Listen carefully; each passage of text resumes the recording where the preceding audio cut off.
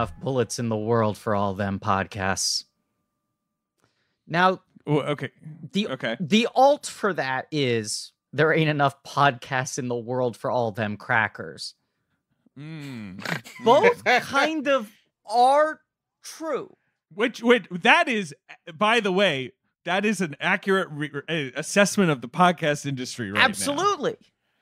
I am, as someone who thinks people should say crackers more often. Yeah. I'm gonna cast my vote for that one. Okay. Acknowledging that it may be controversial.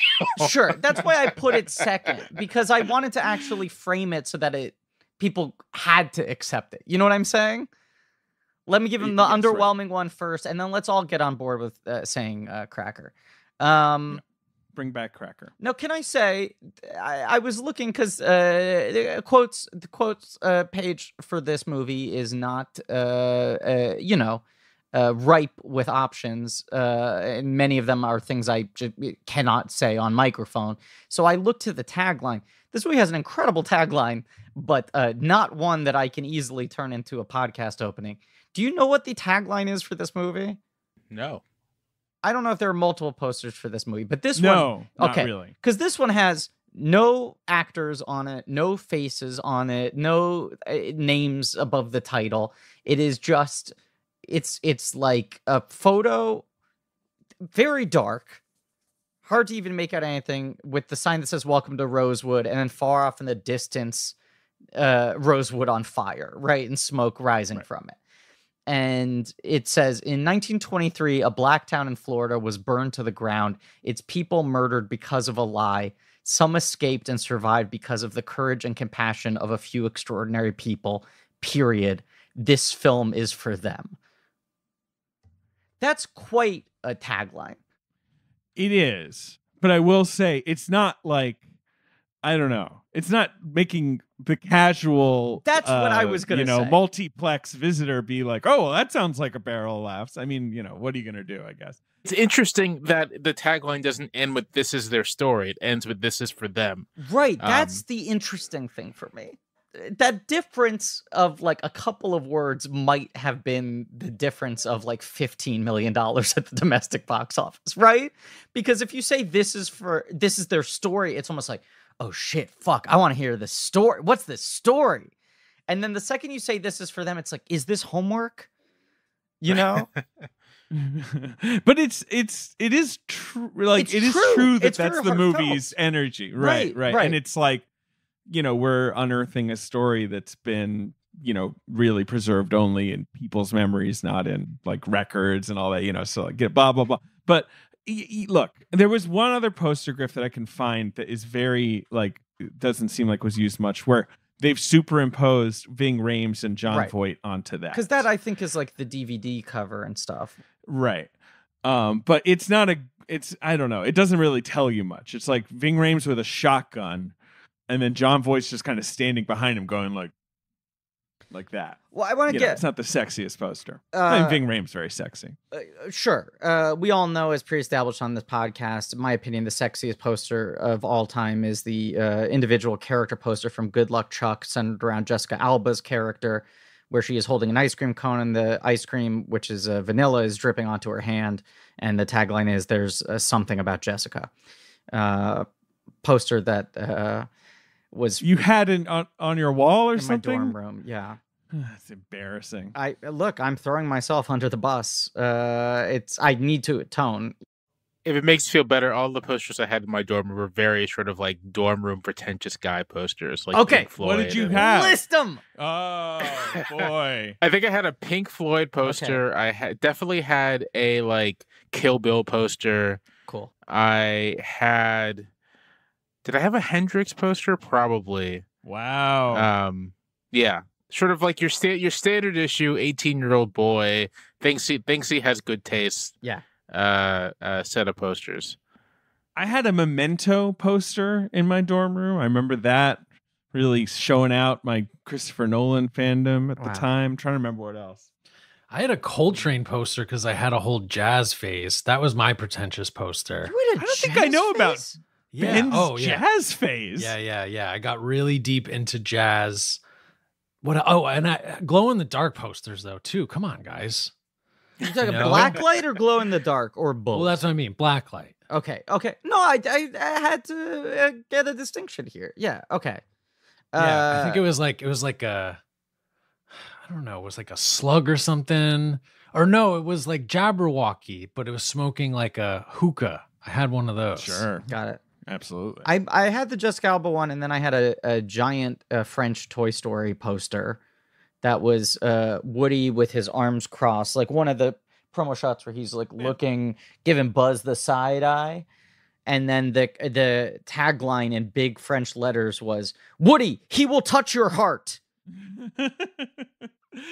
Man, remember when you were a teenager and it was just like, if you got a poster, you were like, that's going on my wall probably. Like just any poster you could get your hands on. Yeah.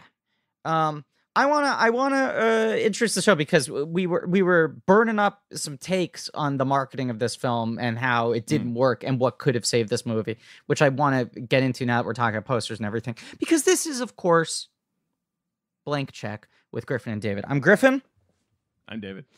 And this is yes, you were fast. Congratulations. It's a podcast about filmographies, directors who experience massive success early on in their careers and are given a series of blank checks to make whatever crazy passion projects they want. And sometimes those checks clear and sometimes they bounce, baby. And this is a mini series on the films of John Singleton. We're calling it Pods in the Cast. And today we're talking about what is arguably his last big blank check movie, right?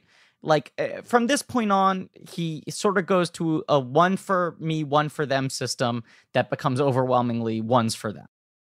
I would say he really mostly just does like he shifts into I want to do more commercial movies. Like Baby the Boy, only movie, right? Baby Boy's the only one after this, and that's not a huge scale movie. That's like a relatively. That's what I'm saying. Don't you think he's thinking in his mind? Cool. Here's what I'll do: one for me, one for them, and then it becomes he makes one more for himself and like 5 more for them.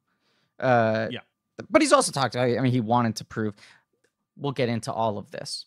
He wanted to sort of like, he wanted to prove himself as a commercial, a successful commercial director. Right, which I think in that sphere. I think a lot of guys get trapped in that.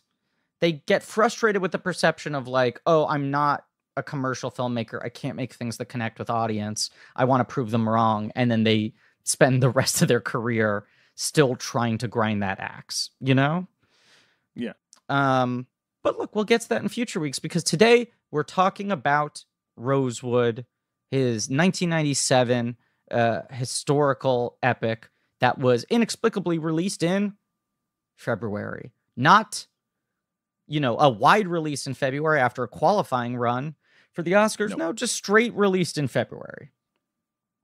It was given a 1,000 screen theater release in the middle of February. We're going to do the box office game, but it was up against bizarre competition. We're, in the middle of an Oscar season that it's not a part of. Mm-hmm. And it didn't, it played at the Berlin Film Festival, which would, probably was happening around the same time. That's a February film festival. Mm-hmm. But I feel, it got good reviews, but I feel like, kind of golf clap type reviews, like, oh, this is good, but not overwhelming. And it was kind of forgotten. And the next movie John Singleton makes is Shaft.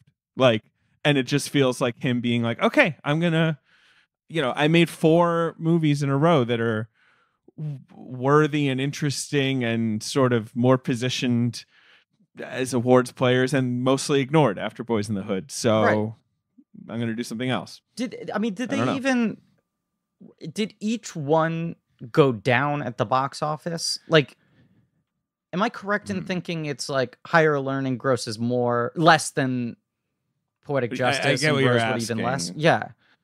Let me see. Let's it makes perfect sense for him to do Shaft, but I want to talk about the framing. You're sort of correct. Okay. Higher Learning made a little more than Poetic Justice, Weird. But then Rosewood is down. Okay. So I don't know. Want to talk about the framing of this movie. Want to talk about the movie itself. And boy, do we have a good cast. One of our favorite people here on the show. And one of the most inexplicably overqualified guests we have ever on this show.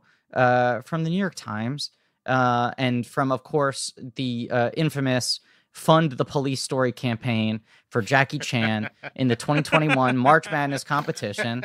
Please welcome back to the show, Jamelle Bouie. Hello, guys. Glad to be here. Jamelle, you and I were DMing a long time ago because this Singleton mini has been on the books for a while, and I must have mentioned it. And I just remember you being like, David, I have to be on the Rosewood episode. There's no, this was not a thing where, you were like, oh, Singleton, interesting. Like, oh, there's a bunch. You were very focused that you wanted this movie. Yeah. I was on last episode was almost Forrest Gump. I really have a history with that movie. I feel like I have the same history that everyone has with that movie, or everyone our age has with that movie. But Rosewood is a movie that I have a history with. To clarify quickly, sorry, would you say that your history with Forrest Gump is that Forrest Gump sort of like wandered into your life briefly, touched you, changed the way you saw the world forever, and then went on to his next adventure? Yeah, pretty much. Okay. Forrest, he had a newspaper with him. Well, I had a newspaper with me, and he was like, might be fun to write in that one day. And I was like, you know what, Forrest, it would be. Old York Times, they should try doing a New York Times. No, I saw Rosewood comes out in 97. I would have been like 10 or 11 when this movie came out. I didn't see it in theaters, but once it hit sort of the HBO rotation, is when I saw it as a kid. And this wasn't the case of me like stumbling, browsing television, staying up too late and like watching a movie. This was very much a case of my parents and my dad in particular watching the movie and wanting me to watch it with him. And the reason for that is that Rosewood takes place in Sumner County, Florida, which is in the Florida Panhandle. If you've only ever been to Miami or to Tampa, those places are like the Panhandle is nothing like those places. The Panhandle is southern Georgia. It's southern Alabama. It's like very rural. It's very much when you imagine kind of like the rural backward South, that is the Florida Panhandle. And it's where my dad's family's from. Sort of a large part of my family is all in the Florida Panhandle, not in Sumner County, but in sort of the next county over. And so the story of Rosewood is a story that my dad was familiar with just from having spent his childhood in like rural northern Florida. And it's one of those things. And I think last year, or was it 2 years ago, when HBO's Watchmen debuted and people were like learned about the Tulsa massacre, it's one of those things for which prior to, relatively recent memory, the only people who really kind of knew about it were Black people from the area. So, right, like the Tulsa massacre was well known among Black families in Tulsa and Oklahoma City and that surrounding area because it was like very much part of the history of the Black community there. There's a whole, I'm sorry to laugh, but there's sort of a whole bunch of these incidents that take place in like the 1910s and 20s. And so I was about to say something like, oh, you can, if you're from Nicodemus, Kansas, or you can kind of go down the list of horrible things like this that happen in the United States to Black communities. And so Rosewood is in some sense sort of like almost a paradigmatic example of it. And also the ways in which it happens, it's more or less immediately lost to mainstream historical memory and pretty much exists as like an oral tradition and recollections amongst local Blacks until, interested people dig it back up again long after the events. That's all to say that like my connection to this movie, it's not, I'm not like, descended from anyone, but I know this area of Florida. Like I've spent a large part of my childhood during the summers, 2 hours away, more or less, in this part of Florida. And the history of this part of Florida is very much like entwined in the history of my family. My lack of an accent betrays the fact, or belies the fact that my whole family's from the rural South. Yeah. And this region in particular, I'm very familiar with. But I think you hit the nail on the head on the main thing that Singleton is trying to do in this movie, which is genuinely, earnestly educate people. Unlike a lot of other historical dramas, it's like he's making a movie about a thing that he knows most of the audience will have literally zero baseline knowledge about, right? I mean, it's like and the poster and that, very, very kind of po-faced tagline speak to that as well. It's like I think I kept thinking back to like when Vice came out, which I'm seeing here was one of the best movies. Yeah, it was named one of the 5 best pictures of the year by the Academy of Motion Picture Arts and Sciences. Right. Everyone was screaming. They have to see Vice. They have to see Vice. Vice. People were all about it. But like, look, Adam McKay, who I generally like a lot, right? I don't like that movie, but I'm a fan of the man. I remember someone was clowning on the movie on Twitter, and like McKay went like full-bodied after them and sort of said like, I don't understand why you're clowning on me. This movie was made with very good intentions. An incredibly bad series of things happened because of this regime, and I really want people to know about it. I'm earnestly trying to educate people. And there was this, I remember, just having this feeling of like, this happened in recent history. It's been talked about obsessively. It was talked about at the time, and has been talked about even more with a little bit of distance. There's no one who's seeing Vice who is going to be blindsided by this, And like, I'm a moron, and even I watching Vice was like, I don't think there's anything in here that I didn't already know, and I could very easily be taught a lot more about the Bush administration than I know. Whereas Rosewood is literally Singleton being like, can I let you know that this existed in the first place and then get into the details of it? But he's also sort of putting he's fictionalizing a story within the center of this very real event that people don't know about, outside of an oral tradition, as you said. Well, let me add to the point real quick, just to say that I think, an audience orientation and a white audience specifically approaching this isn't just going to be, I don't know anything about this, but they may be incredulous that something like this could even happen. And I think this is sort of one of the key things about these episodes of racial violence in the country, especially these like mass ones. Like if this were a movie about an individual lynching, right? If this were a dramatization of the killing of Emmett Till, no problem. And I think that movie probably would have done much better. Yeah. But like this kind of collective racial violence is something that is more or less been like obliterated from like public memory, right? Like no one up until recently, really, I mean, up until quite recently, this was just not a thing that existed in most Americans' headspace. And so I have to imagine, we'll get into this because I have a whole theory here, but I have to imagine that this was specifically a problem in the middle of the 1990s, which has a lot of things going on in terms of historical memorialization that I think would affect how this movie was received. I also feel like the 90s were this time of pushback on how Hollywood took liberties with real life stories and historical events, whereas that used to sort of be de rigueur. I feel like in the 90s, I've been watching a ton of fucking Siskel and Ebert on YouTube when I can't sleep.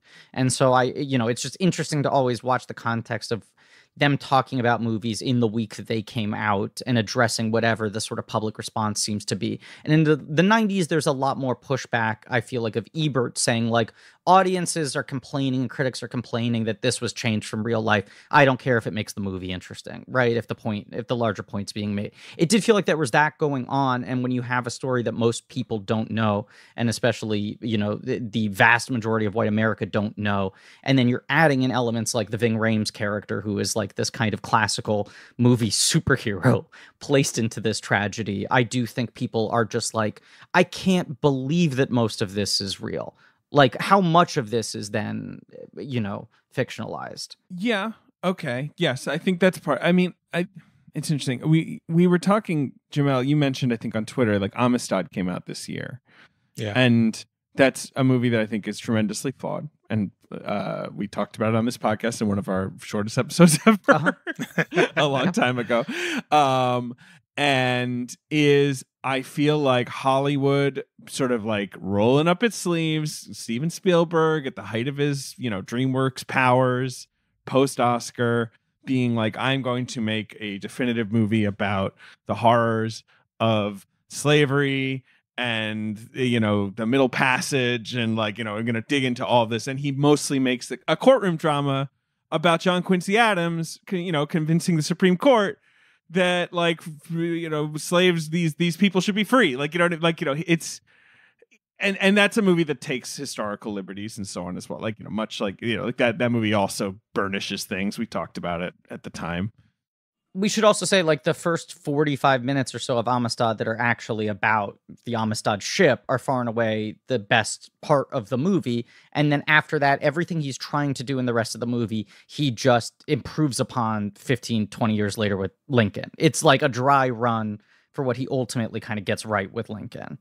It feels like Hollywood's like, well, that's the only way we can approach this, right? Like, just this, right. We got to do the heavyweight thing. We got to do the sort of like, Oscar movie. And this Rosewood is not a small movie, and it's a studio movie. Warner Brothers made this movie. It's from a major director who's Oscar nominated or whatever. But I feel like the approach he's taking is quietly kind of radical. Yeah. Yeah, I mean, this to pick up on what I had said earlier, Amistad came out this year, but I actually think the more relevant kind of point of contrast with this movie is all of the World War II memorialization that was going on in this part of the decade, right? Yeah, like the 50th anniversary of the end of the wars in 95.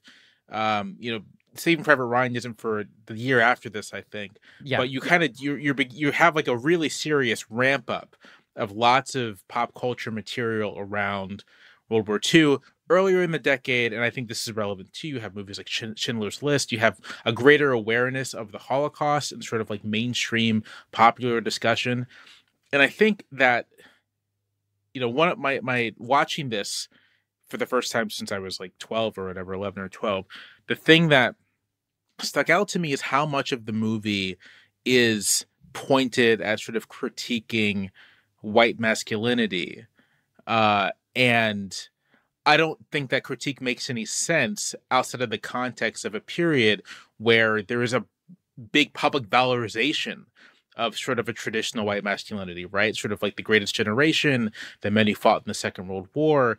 And then there's also this sort of with the popularization of Holocaust remembrance amongst sort of Americans at large, you have, like, basically people cosplaying in their heads what they would do in that kind of situation. And so here you have a movie that does kind of two things very explicitly. One is it's constantly showing the relationship of the ability to inflict racialized violence, showing that relationship to ideas of white masculinity and white manhood. And then it's also showing even decent white people basically being flummoxed about what to do in the midst of all of this. And that, to me, both those things together seem like a very pointed response to the World War II discourse happening at the time.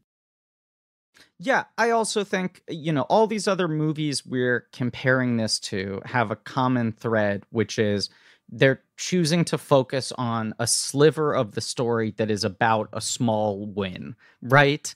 That proves the essential goodness of humanity. Yes, right. But look, Schindler had this list. He got some people out.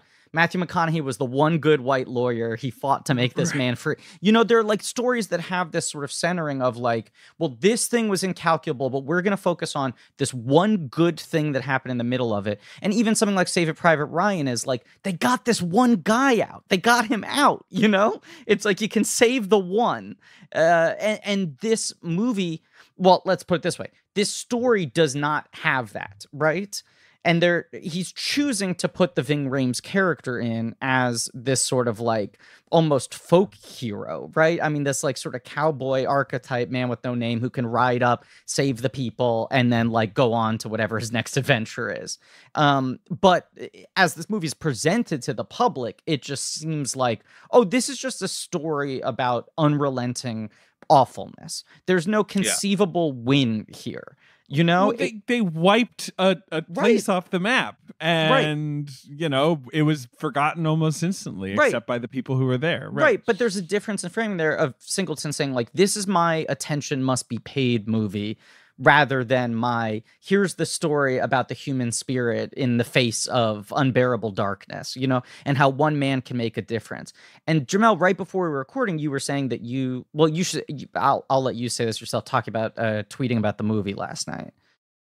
Oh yeah, just that there wasn't very much. I mean, usually when I tweet about movies, like there's a lot of engagement, and I just noticed that there was very little engagement on this set of tweets about this movie. I think part of that's just because it is a basically forgotten movie. Like, you know, we're like, you know, 2 or 3 years in now to sort of like broad public awareness of racial justice. I don't mean to say that in a flip way, although I do have complicated feelings about it. But through all of that, I mean, after the Watchmen HBO show came out, you would think that this movie would sort of rear its head in kind of the discourse, but like, no, there's nothing there. And I wonder if it is because it is a pretty bleak movie. I mean, I was saying to my wife when we were watching it, and we were finishing it last night, that if not for Ving Rhames' character, this might actually be unbearable to watch. Like, Ving Rhames' character acts as basically a release for the audience, so that you can have not just someone to root for, but like you can be like, oh, someone's doing something. Right. That the movie can feel like it has any sort of win. Yeah. Because Jon Voight's character, I mean, him and his wife end up hiding people, but like it's very fraught for them. They're like we almost don't want to do this. Right, they're basically bullied into it. And you know that Jon Voight's character is, you know, like fundamentally he's very flawed. We've known that from the start, honestly. But like, you know, he's not taking up arms or whatever with the rest of the mob, but still, like, push comes to shove, he doesn't want to do it. He's you know, he basically has to be forced. He's driven by money pretty much every time, consistently. Yeah. I mean, he's the sort of, you know, benevolent guy, and you know, who's like, oh, I'm happy in the community, I'm a friend to all, and then the second someone's bidding against him in the auction who's not white, he's like, well, what you know, this isn't right. We'll talk about his character. He's an interesting, conflicted character, but it's also he's not a white savior. Almost any other filmmaker at this time, which is to say any white filmmaker who would have had the ability to get this movie greenlit, right, at this scale, would have centered the story around him, right? Would have made it that this guy's conflicted, and then he learns the fundamental lesson and steps up, right, to the plate. He cannot stay silent anymore. And he's very much a character in a larger tapestry. The thing I kept thinking watching this is just like, you know, I mean, Jamelle, you're talking about how the movie feels so sort of would be unbearable if not for the Ving Rhames thing, right? Which is sort of the one kind of like, the character almost feels fantastical. Like he almost feels supernatural. Like he's like Pecos Bill or something, right? Right. Like he's like rolling into town and he has no backstory that you really... His name is Man, right? Right. He's archetypal man. Right. And that kind of keeps you afloat, but also the fact that it's like a historical movie that is assuming that you don't know any of this other than how badly this is going to end because of the expectations the movie is setting itself. But the thing that this is most structured like, in my eyes, is a disaster movie more than your traditional historical drama, because it is pretty ensemble-y.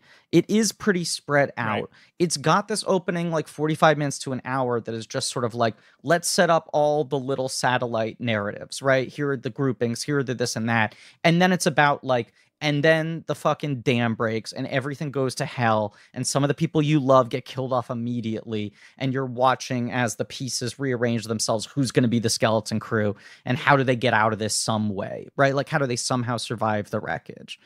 And right, it's like Ving Rhames ends up, is the other interesting thing is it feels like this is halfway to the thing that now Tarantino has become obsessed with doing for the last decade, which is like, can I present a horrible tragedy or within a horrible setting, add in these fantastical elements of how I wish things could have gone, right? What if you had a classic movie hero that could come in and fucking take shit into their own hands? I think it's right. And I think there's something, one critique of Django Unchained, right, is sort of like the Jamie Foxx character is, despite being a former slave, is sort of like weirdly magically outside the context of the antebellum South. Like the social forces of the era don't really impact him. That's part of what makes him magical, that he can talk any way he wants, he can carry himself any way he wants, and he's sort of like a fully realized individual in a way that is very modern and that like couldn't have happened for a freed black person in the period. And Ving Rhames' character, man, what's interesting is that as much as he is a kind of wish fulfillment, and there's a moment, I think a very pointed moment of wish fulfillment when two kids are about to get shot, and then like he shows up to save them in a very like dramatic scene. But he's still very much bound by the social conventions. He is both a heroic archetype, sort of wish fulfillment, but also sort of wish fulfillment very much grounded in the world that all the other characters live in. Like he wants to escape at first because he's like, listen, I'm just some guy. Like I just showed up here. I showed up in here with a horse and I have a lot of money. They're gonna like fucking kill me. There's no question about this. The thing is, though, as he says when he's saying, I want to get out of here, he is also this like nightmare figure to a lot of the white people in the movie because he's sort of confident. He's a veteran. He knows how to, he has guns. He has money, and he's like mysterious. So he becomes they're like, well, it must be him. He must be the villain. He must be the sort of like imaginary thing we're chasing because he's so right. Like he gets to operate on both sides, both as sort of, fantasy hero and fantasy villain. Right. And he functions as sort of like a human trigger to the white people of this town. I mean, obviously there's the inciting incident that is historically accurate, but I also feel like he's representational. He's sort of a human embodiment of the white citizens of Rosewood's fear. Like, wait a second, what if they realize they could be equal? Right? Like, what if they start walking around with this sense of confidence? That's sort of like, it's all this fucking shit that we've been dealing with forever, but that has certainly been like feeling amped up for the last couple of years of just like, wait a second, why do we need to change anything? This sort of white pushback to like, hold on. Let's all just like, what about the way things were like 5 years ago? Can everyone just like reset back to that? I don't understand why anyone feels like they need more than they currently have right now. It's just the example of Rosewood, this little town. There's nothing fancy about this town at all. It's just, I was reading, I think an LA Times article or something like the only thing people would say about it when they're remembering is like all the houses were painted. So like, it's like, it's small. It doesn't have much infrastructure, but it's nice. It's sort of, kept up, and everyone there is, carving out a life for themselves. And that example alone is just like frightening to people. Like that's, enough to essentially make this place like teetering on the edge of risk just by existing. Right. There's that tension at the very beginning of the movie before ostensibly anything goes wrong.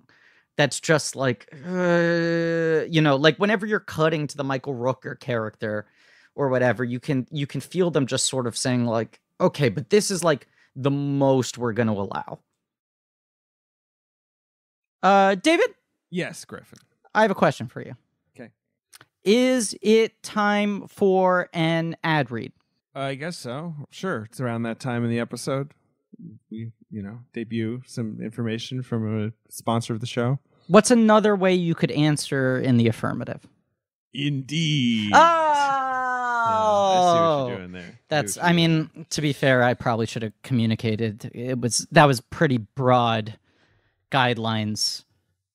I could have led you a little more cleanly to where I wanted to go. What I wanted to do was talk about Indeed. Yeah, it's the job site. It makes hiring as easy as 1, 2, 3. Post, screen, and interview all on Indeed. As easy as 1, 2, 3. Who runs this job site? Feist?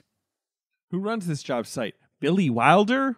Okay, yeah, yours is better because Feist was 1, 2, 3, 4. I'm not doing well on my alley oops tonight. Look, maybe it's time for you to hire a new co-host, David. And if you want to get your quality short list of candidates whose resumes on Indeed match your job description faster and only pay for the candidates that meet must-have qualifications and schedule and complete video interviews in your Indeed dashboard, if those are all things you want to do, then you should sign up for Indeed.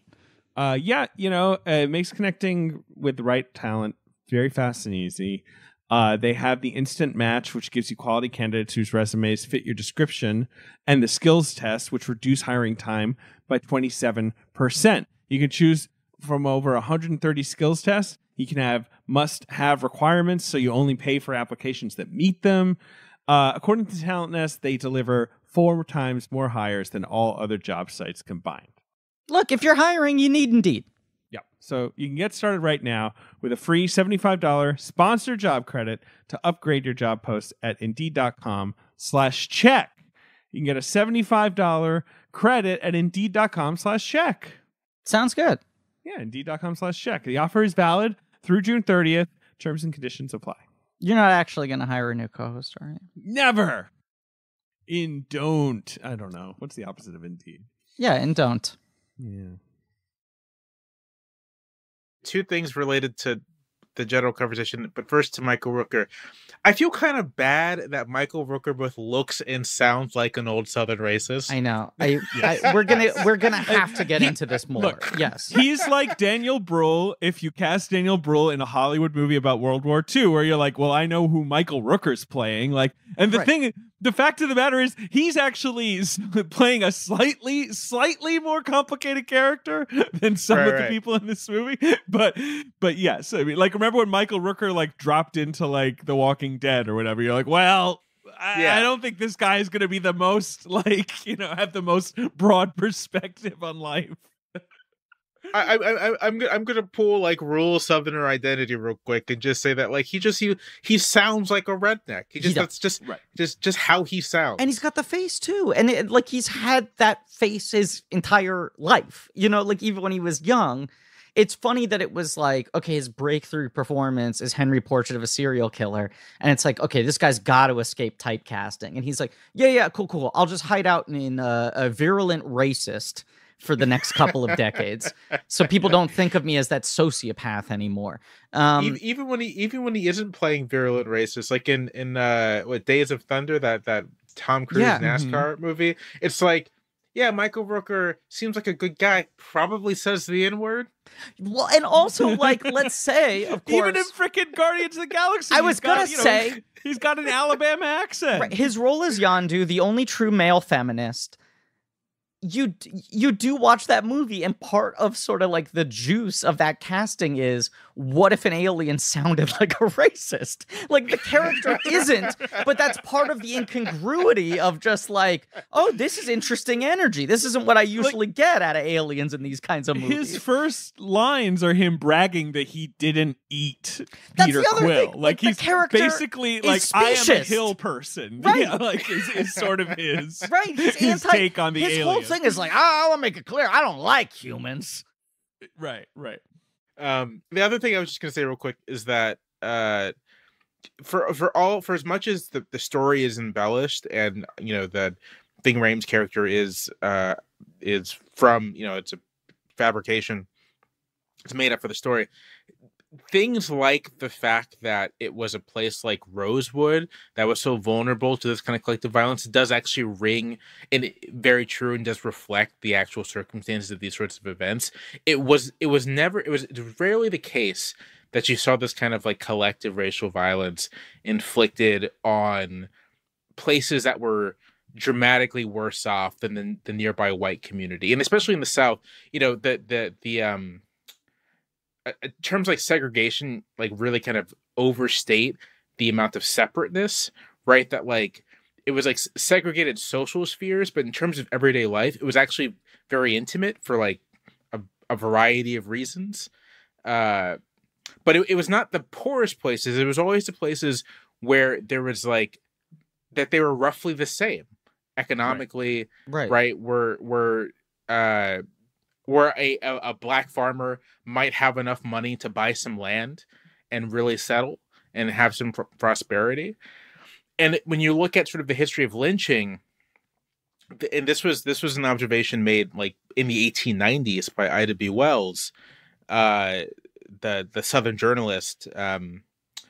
The targets of lynchings often were landowners, business owners, relatively prosperous people who weren't just, it wasn't just sort of like, oh, we hate these black people. It was like, no, this is economic competition. Right. And the prospect of economic advancement kind of implies potential social advancement. And it's that kind of, that's where the tension comes from. You have that in the movie, you have the one guy who's like, you know, speaking of Sylvester, why did I just forget the actor's name? That's Don Cheadle.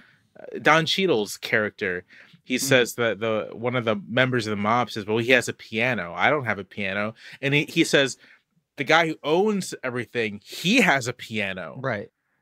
And that to me is such like a smart and subtle way of getting to what the dynamic is here. It's this sense that, you know, the very famed sociologist writer Du Bois speaks of like a psychological wage of racism. And it's a sense that sort of like they aren't getting paid the psychological wage that they expected, that creates the tension. Their race isn't according them the kind of privileges that they thought.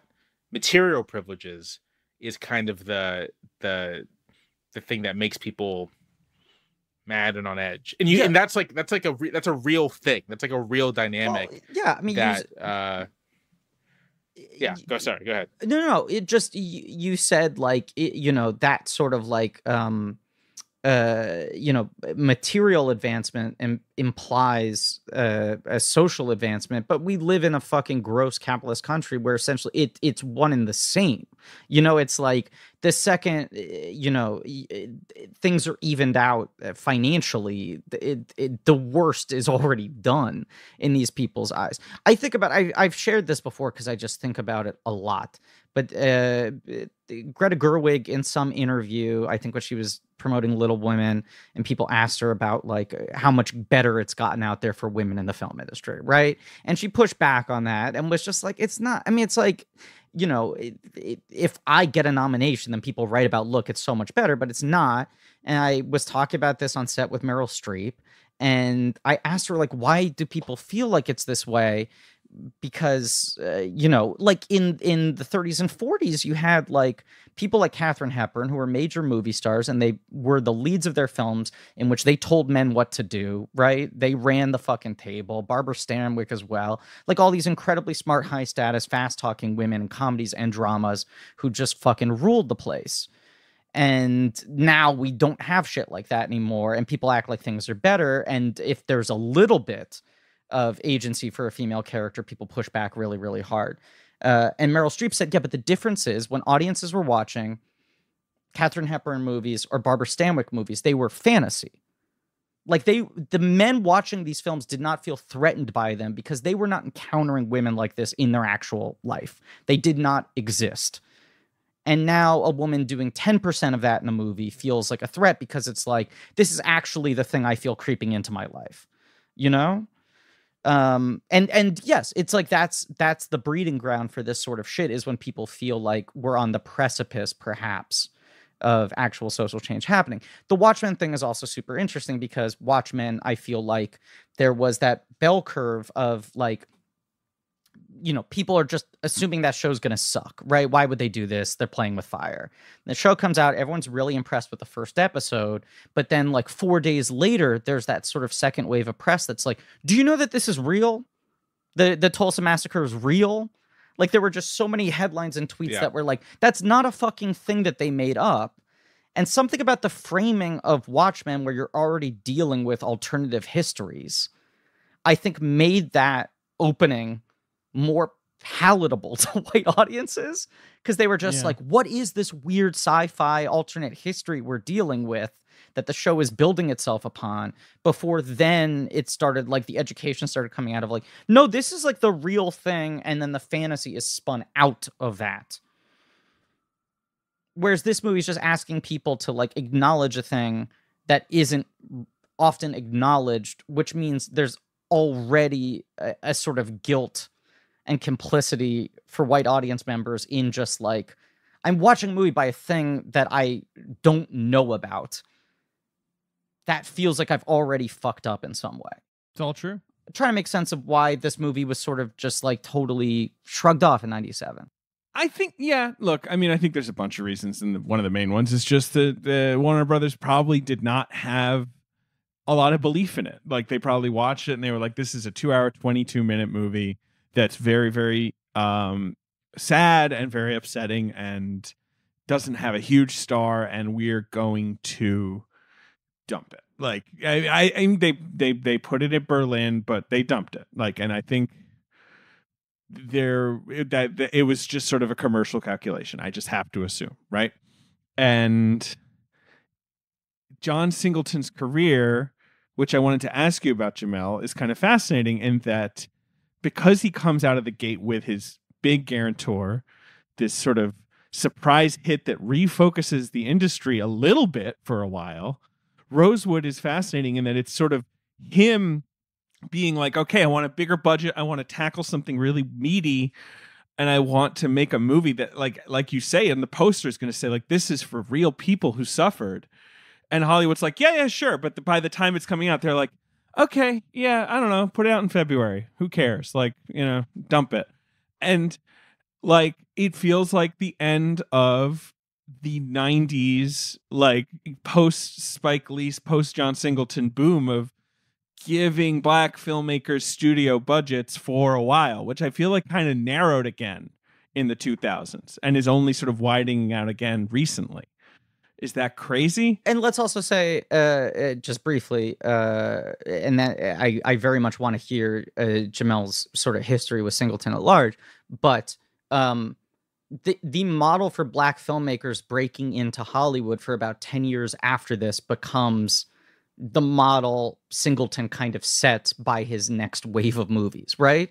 Like you have people like Tim Story and F. Gary Gray who continue to work within the industry, but they have to do sort of the crossover. They pivot to blockbusters, right? Right. Yeah.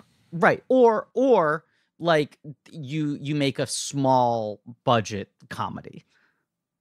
But the sort of like earnest, emotional black drama does not really exist in the studio system in a major way for a while. And I wanted to ask you, Jamelle, about your thoughts on Singleton outside of Rosewood. Like, do you have, are there a lot? Have you seen all of his films? Like, are there others in his filmography that you watch a lot? I feel like a lot of his movies were in the cable rotation. You were sort of talking about Rosewood being in the cable rotation. Yeah, I've seen Boys in the Hood a bunch. And as like a parenthetical, the Hood movies of that period have a lot of issues, but they're all, I think, a lot of really compelling watches. So I've seen a bunch of them a ton, like Juice and Menace to Society and all of those. Right. And then sort of their successors like Paid in Full and what's the one with Queen Latifah, the all female cast. Set It Off. Yeah, Set It Off.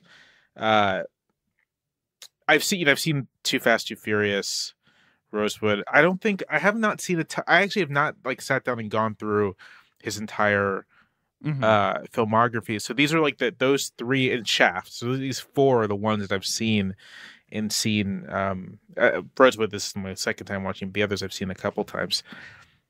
Just thinking about how Singleton debuted and sort of his trajectory, it seems to me that part of the challenge for him and like his peers is that their first movies, these hood movies, so to speak, they were huge hits, and I think there was an expectation that they would just make more of them, or sort of like make more of this kind of movie. And I think part of the trouble with Rosewood in terms of how the studio reacted and how the public reacted is that it very is far outside of that kind of frame. The other thing I'll say is that just from three movies, Boys in the Hood, Rosewood, and Shaft, Singleton seems to be very interested in, and you might even say preoccupied with, sort of Black domesticity, right? Sort of like the Black family.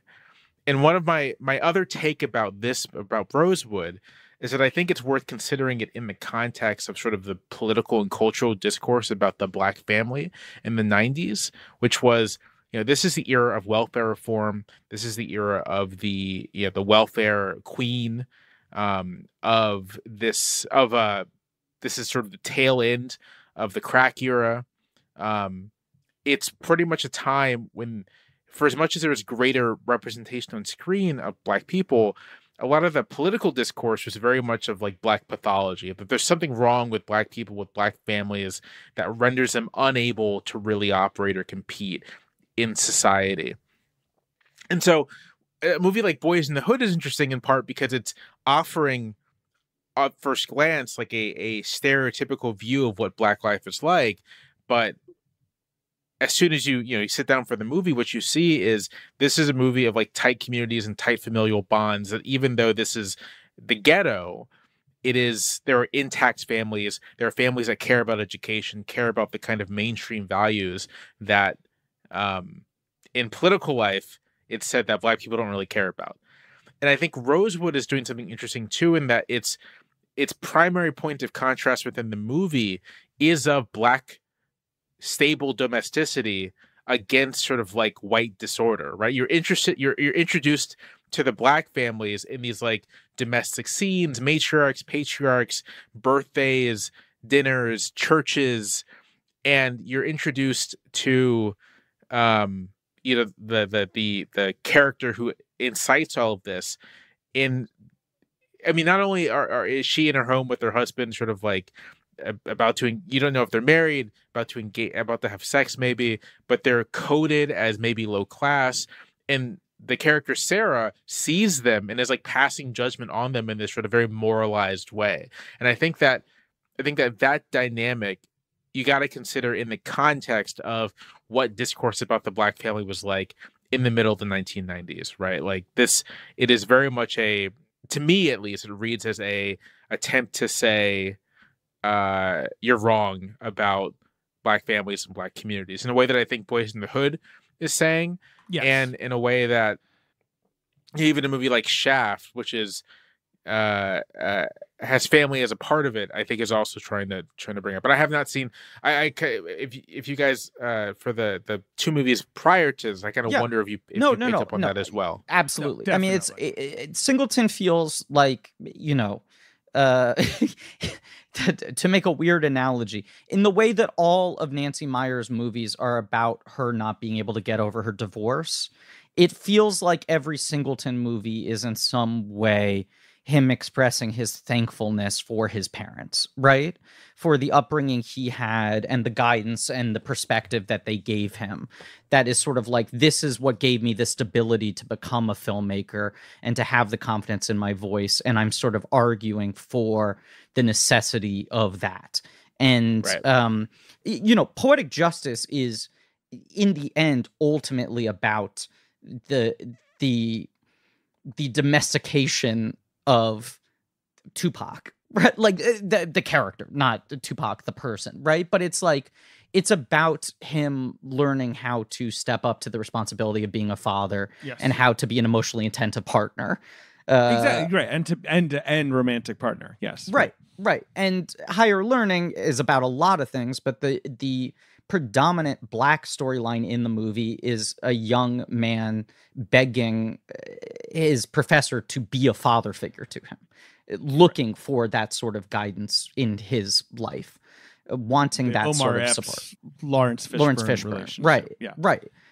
The other thing is he talks about it when he makes Boys in the Hood and when he makes all these, and this, it's crucial to consider. Rosewood is a total pivot for him. His first 3 movies are these Californian movies. Like, they are very contemporary. They're very much like set in a place where he's from. But he talks about, like, he was raised by, his dad was a real estate agent. His mom was a pharma sales executive. Like, he said, like, I grew up in a black neighborhood. I didn't know a lot of white people. I had a great buffer against, any drama or, sort of bad things. Like, I loved movies. That was part of this sort of, that was part of what kept me sort of on the straight and narrow, blah, blah, blah.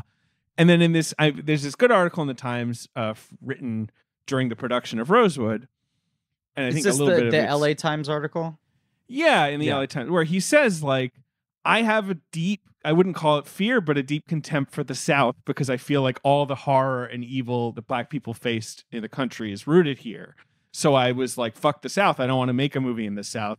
This is him trying to, like, overcome that. Like, him trying to be like, okay, I should, step generations back. It's like an exorcism for him in a way. It really feels like it. And, like, when they're making this movie, they have survivors of the massacre on set, people who are obviously children at the time and now are old people.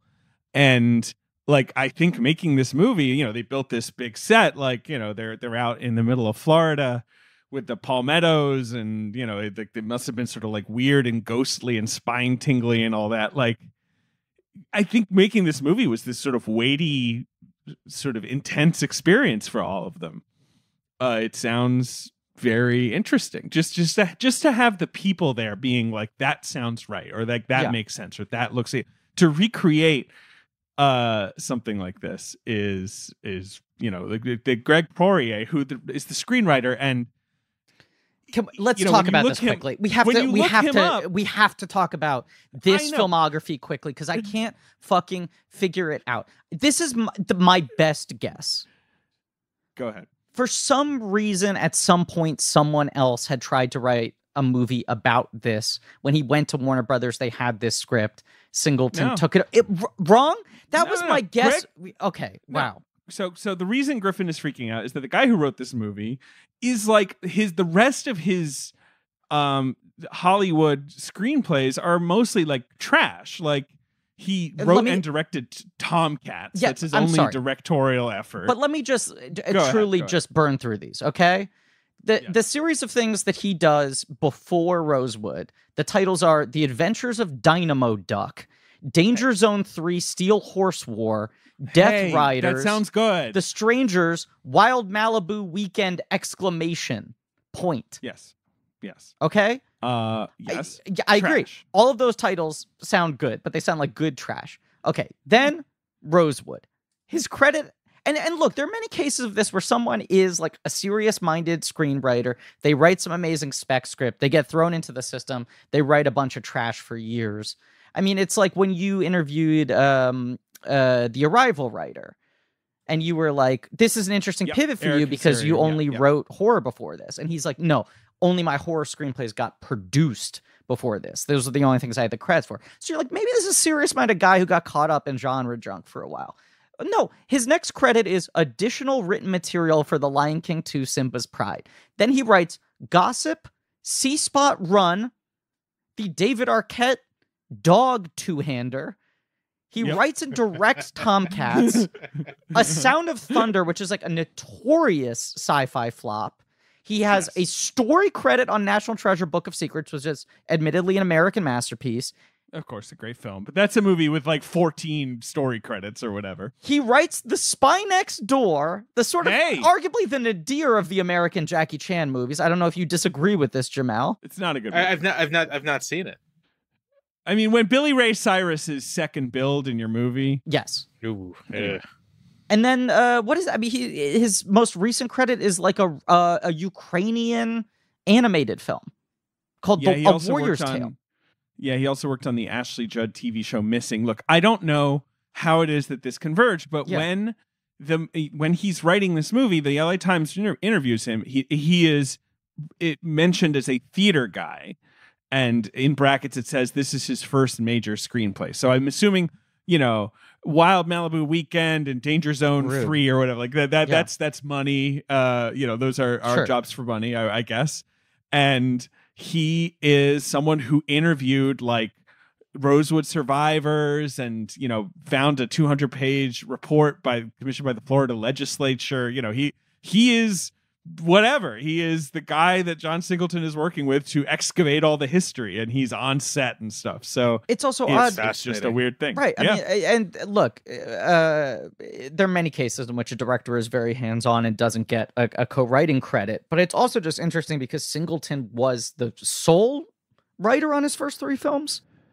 Yeah. I mean, he certainly wrote all those movies. I'm trying to remember if he had a co-writer on any of them. No. Yeah. No, he's the sole right. Yeah. Look, I mean, I assume Rosewood he's also not a producer on, which he had been on his other movies. Yeah. This movie is produced by, drumroll please, John Peters. Yes. The famous psychopath who ran which studio was it for what, Sony? So he ran, Columbia for a couple years. He was Barbra Streisand's hairdresser. He famously demanded to put metal spiders into Superman movies for many years. Well, and then finally got it. Yes, West. Right. He's crazy. What's his recent thing? I feel like he has a recent thing. Oh, he was like going to make a Sandman movie, right? And he was like, but my Sandman fucks or whatever. He was going to mess up the Sandman at one point. I don't know. He also announced that he was going to release a book. He had written it, and like Hollywood just fucking shook him down and was like, do not fucking publish this. You will burn down the entire town with you. But yes. Interesting things to talk about. I mean, Jamelle, you mentioned this, and it's very much in all the interviews we're reading for each of these movies, each of these episodes we do. Singleton was so aware and sort of defensive about getting pigeonholed as a director, right? Especially because he's so fucking young. He comes out of nowhere so hard and hits so big with Boys in the Hood. And it does spawn this kind of subgenre for years. Higher Learning and Poetic Justice are both pivots. I mean, it's like Poetic Justice is a fascinating follow-up movie to me because it feels like him pushing off his blank check cash in for a movie or two, right? He's like, I'm going to make something pretty small and modest in its ambition. I'm going to scale down from Boys in the Hood. And it's very much like, let me make the counterpart film. Let me do the female perspective. Let me try to get more romantic, but it's not him cashing in all the chips. And it does okay. And then he does Higher Learning, which is like his big sort of messy, ambitious, primal scream Altman movie kind of thing, right? And then he does this. And Rosewood and Higher Learning both feel more like the film you make after you become the youngest person ever to be nominated for Best Director. But he sort of like extended his blank check aura by not cashing it in immediately. But those first 3 movies are Columbia. Stephanie Allen was the person who really shepherded him. And you wonder if it's just like, okay, well, you made 2 more films and neither of them totally hit, right? They just, you've now had 3 bites at the apple. Only one of your films really grabbed hold of the culture. Are you sort of like, was that a one-off fluke? Are you in a sort of Altman way where they like gave him a longer run because he was a white man of like the 70s where them being like, you got to be able to make MASH again, right? And then by the like Popeye, they were like, fuck it. He can't do it. I don't understand why that one movie, he was able to make something that the audiences liked, but the guy can't fucking do it.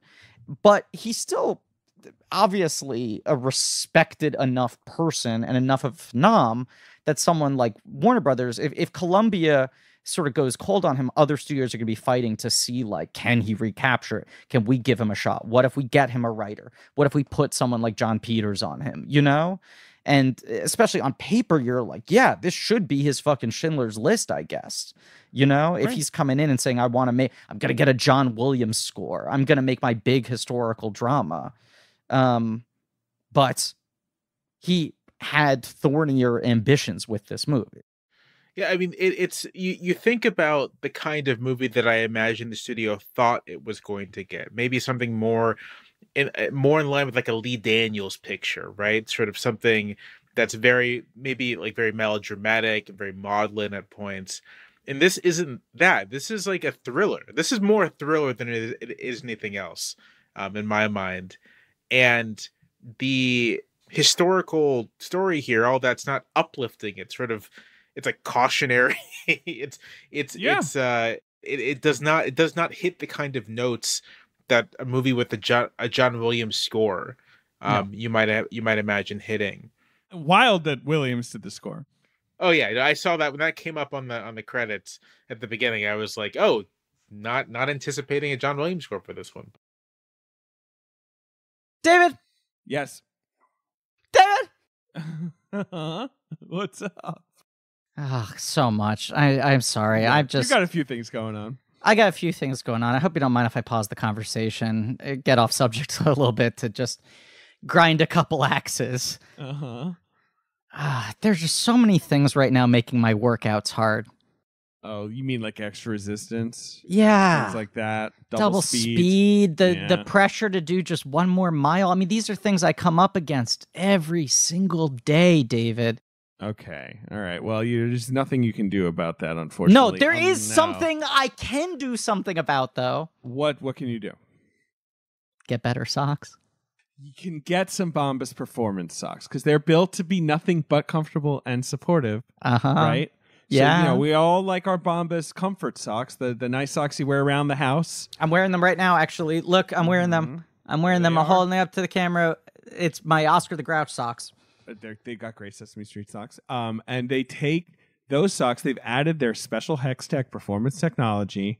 So they've got temperature regulating vents. The cool air can come in. They've got a pillow tab that saves you from blisters. They've got an arch hugging system. They've got this cushiony comfort on the bottom. They've got all kinds of stuff going on. David, they got special moisture wicking yarn, for goodness sake.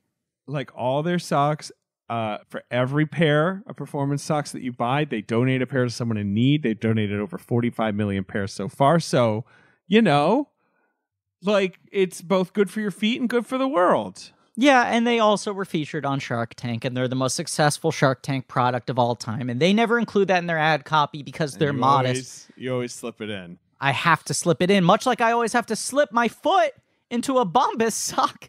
That's right. And look, I love Bombas. It's the only sock I wear now. They're one of the best sponsors of the show. Not that all our sponsors aren't good, but if you go to bombas.com/check today, you can get 20% off your first order. That's BOMBAS. Bombas.com/check for 20% off. Bombas.com/check. Thinking about why this movie did not connect with audiences, or I mean, the critical response was positive, but there does seem to have been sort of like as you mentioned at the start of the conversation, David, kind of like, oh yeah, this is sort of like, yeah, this is yeah. But I just, and I said this to you over text, like I think this may have been received as like a standard issue race movie, but it really isn't at all. And I think to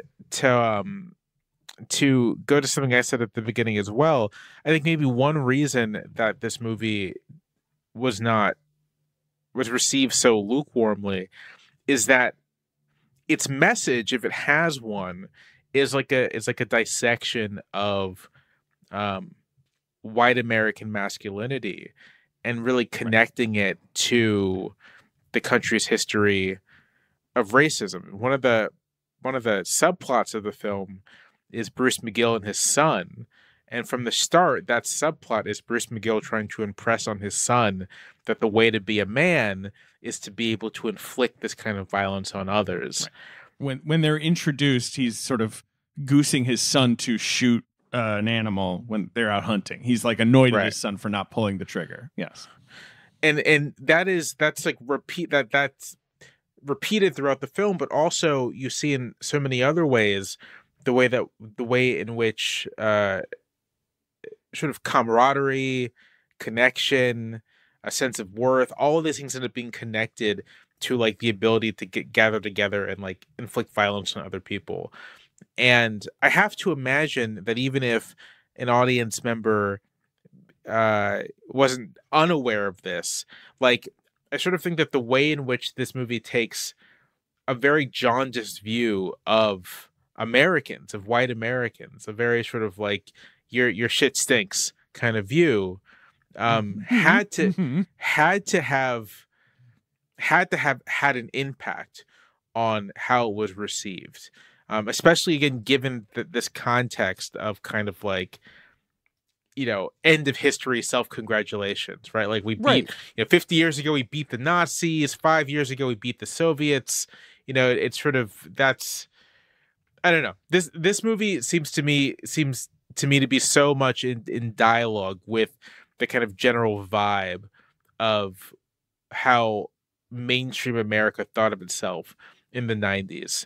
In the same way, I was on the Forrest Gump episode, in the same way that Forrest Gump was also vibing on that as well. Yes. This is another movie that is taking that and sort of trying to critique it, and push back on it in a way that, it's just not going to appeal to people. I'd even go as much as say that if this movie came out today, you'd have like there'd be like a whole mini culture war cycle about it. Yes.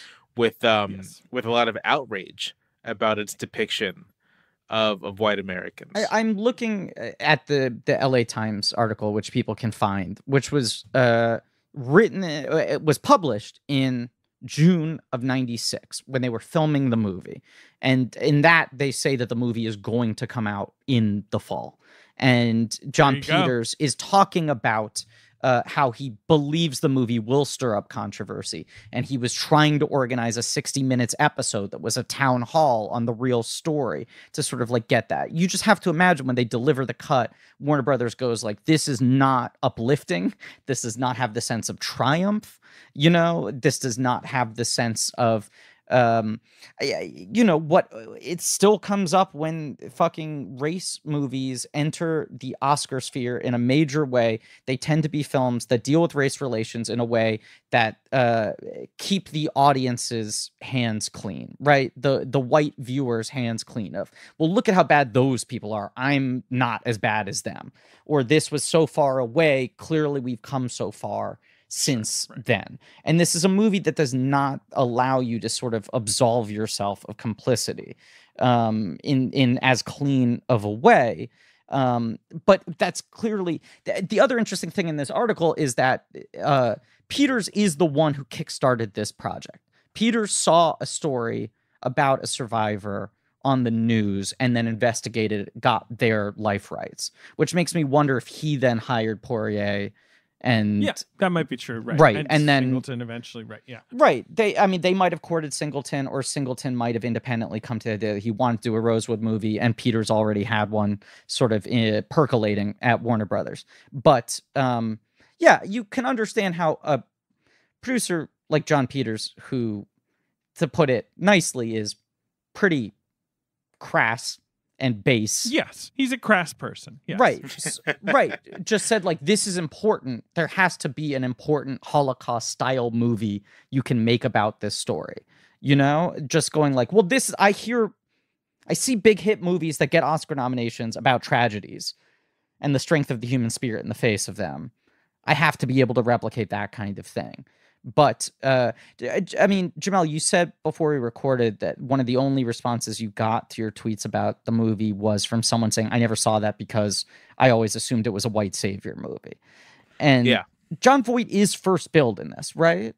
Right.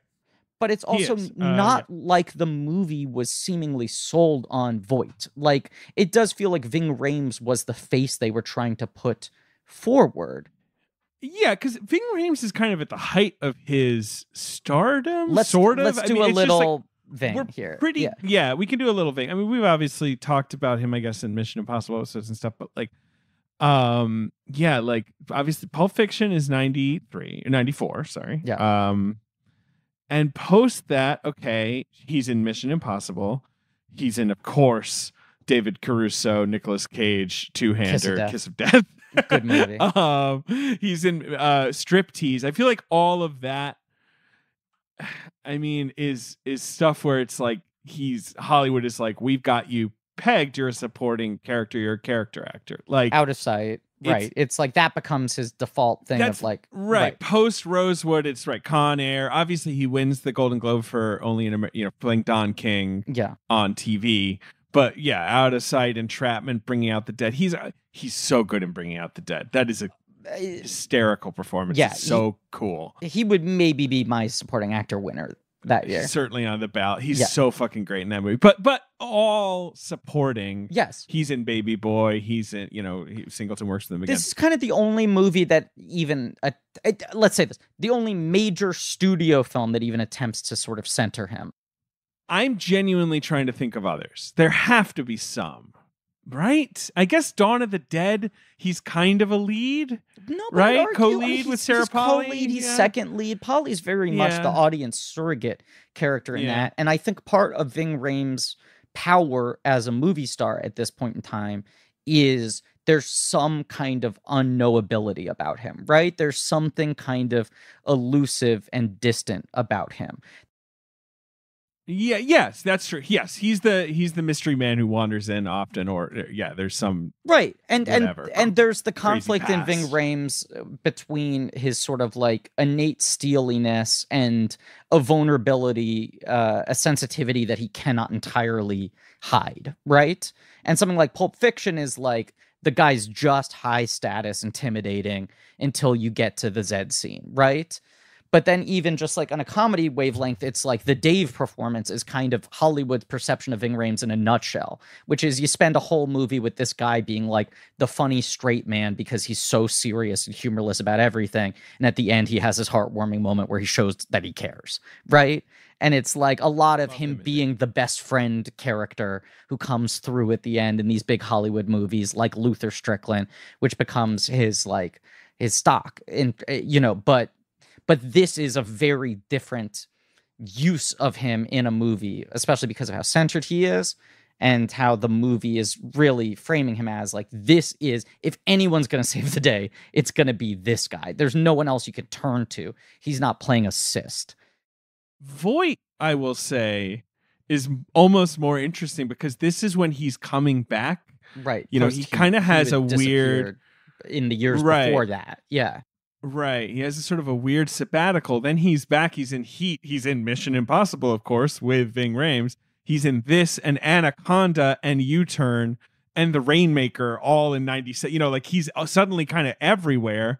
And, we don't have to talk about it too much, but obviously now Jon Voight is this sort of weird red-pilled, Trumpy, he's one of those guys. Well, he has that quote. I'm not saying he originated, but he drops it all the time of when you're young, if you're not a liberal, you don't have a heart. And when you're old, if you're not a conservative, you don't have a brain. He says that all the fucking time because he was such a fucking lefty, radical for so much of his career, not just in who he was as a public figure, but especially in the roles he played and shit, I mean, even just him taking on a project like this, it's kind of unfathomable with who Voight is today. He would probably be in the exact opposite of this movie. But him winning the Oscar for Coming Home and making a sort of politically radical speech, while wearing a scarf and just being right. America is fucked. And then now he's just why is anyone insulting America? Right. It's weird. In this LA Times article, he says he has these quotes where I want to find the exact quote, but I feel like we're witnesses, that we can't stand in these shoes, but we've chosen to immerse ourselves in this story. He's very serious. That's what I'm saying. When he used to go on TV, he would speak that way, and now he does the same thing, but just with lunacy. I don't know. It's just weird. Yeah. Jon Voight, just weird. He's good in this movie, but his character, as you're kind of saying, Jamelle, he's not being introduced as the kind shopkeep. He's being introduced having sex in the back of the store. He there's this sort of a nastiness, not extreme, just kind of this is we're not entering his store as viewers and being oh, this is sort of a part of the community that's crucial. We're kind of entering with this sort of uncomfortable feeling. Right. I mean, to go back to something you guys said earlier, any a non, I'm not even going to say like a non-black filmmaker, because I can imagine a black filmmaker making this movie this a different way as well. But any of the major, you know, historical drama filmmakers of the 90s, if this were Spielberg, if this were Zemeckis, the Voight character would be, they'd sand off all the edges and have him be much more of an audience surrogate. But Singleton presents him as scummy, as venal, as sort of not really any less racist than anyone else in the town. My broken brain that reads too much academic stuff, you know, I see this kind of character, and it's such an interesting.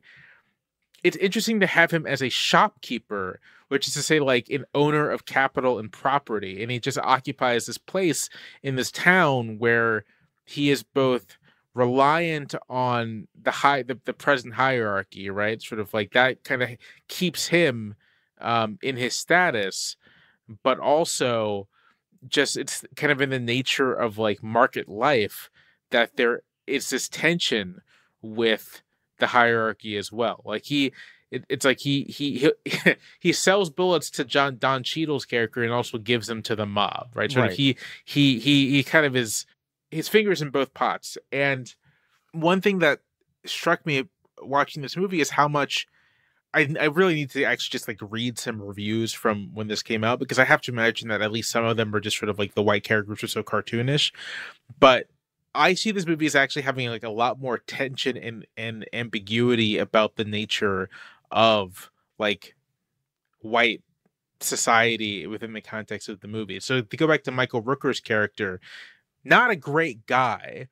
No, he's the playing the sheriff, right? He's playing the sort of like right. He's the sheriff. Yeah.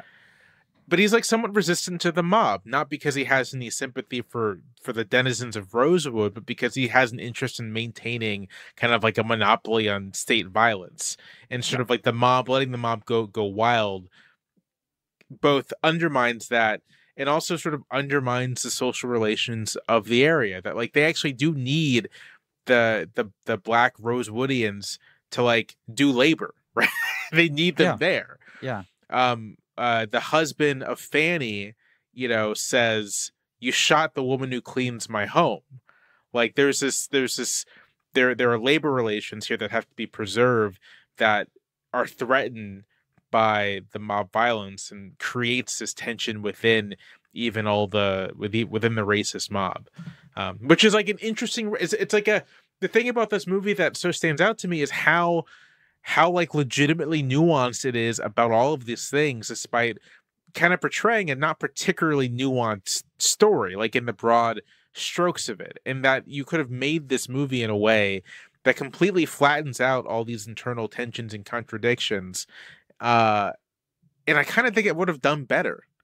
I kind of think this movie's like flaw in terms of its like popular appeal is precisely that it's like operating on a lot of interesting levels that are challenging and like aren't the kind of thing you see in this kind of movie. To contrast it with Amistad again, like Amistad is very straightforward. There's not really that much to say about Amistad as a movie besides like, you know, all the tropes, all like the white savior tropes. Like the talk about Amistad, the talk about all the ways in which it's flawed, but like actually the movie itself is pretty straightforward and offers either a portrait of like black suffering or like white heroism, and that's kind of how it goes. And Rosewood just takes a much more nuanced view of sort of everyone involved in all of this, which is something I gotta say I wasn't expecting when I turned this on Sunday nights when we started it. Like I didn't have the strongest memory of it, and so I just like was expecting something more like a 90s historical drama, versus something that feels like it was written by an academic in part. Right. I think a lot of these types of movies are trying to frame these stories in a way where it's like, and here's how we fixed it. Or at least here's how we took the first step towards fixing it, and you as the audience get to feel the like, and now things are good. That sort of like remove the disconnect, the arm's length that helps make these movies become Oscar favorites and commercial breakthroughs and what have you. And this movie is so much more interested in why these things happen in the first place, which is, you know, a thing that is very uncomfortable to watch. He's interested in the sort of like domino effect of all this stuff and the breaking points of these tensions, you know, which it's like a big part of this movie is these guys, the white people in this town, were clearly just waiting for an excuse, you know? The quickness with which it escalates, the degree to which it does. There's that scene I love when Lauren Dean goes back to his wife and mentions that Esther Raleigh's character has been shot. And she just sort of starts losing it and going like, what do you mean? But she didn't do anything. Why would they shoot her? And it's like, well, this is the woman who started the whole thing. And she was, and this is the other major theme I think he's really interested in, which is a very raw nerve for people to deal with, which is the incredibly short walk between sexual guilt and shame and most forms of bigotry. You know, and it's things we see even just, you know, it happened fairly recently at the time we're recording this, but the series of the massage parlor shootings, you know, but even just I will sometimes play that fucking game on Twitter of seeing a person who openly just uses slurs in their main feed, goes into people's fucking @replies and just starts throwing slurs around. And then you click on that account and you click on their likes or their @tweets, and it is almost always predominantly cam girls of the group that they are using the slurs against, right? There's just this incredible sort of shame. And this movie is all about the inciting incident is the notion of a sexual encounter, you know? Not to mention that the Voight character, that's sort of his main framing in his introduction, and what makes him so conflicted as a character is you sort of get the sense that it's like he probably would be a greater ally did he not feel the need to overcompensate for his shame about the fact that he's having this affair with a black woman. And when the people are coming to him for some sanctuary in the town, he wants to push them away, and it is his wife who's like, what the fuck, bring them in, you know? But he's sort of overcorrecting for, I feel shame by the fact that I'm cheating on my wife, that this is not the person I'm really attracted to. I need to go harder in denying the outreach to them. Along those lines, I mean, so the inciting incident, Fanny is, I guess she has like, she sleeps with other men when her husband's working. I guess she just like cucks her husband routinely. And Robert, was it Robert Patrick? Is that who that was? It's Robert Patrick. Robert Patrick, credited as Fanny's lover. He's just in and out as lover. This sort of like mystery villain. Yes. Yeah. My wife was like, is that a Terminator? It's like, yeah, that's T-1000.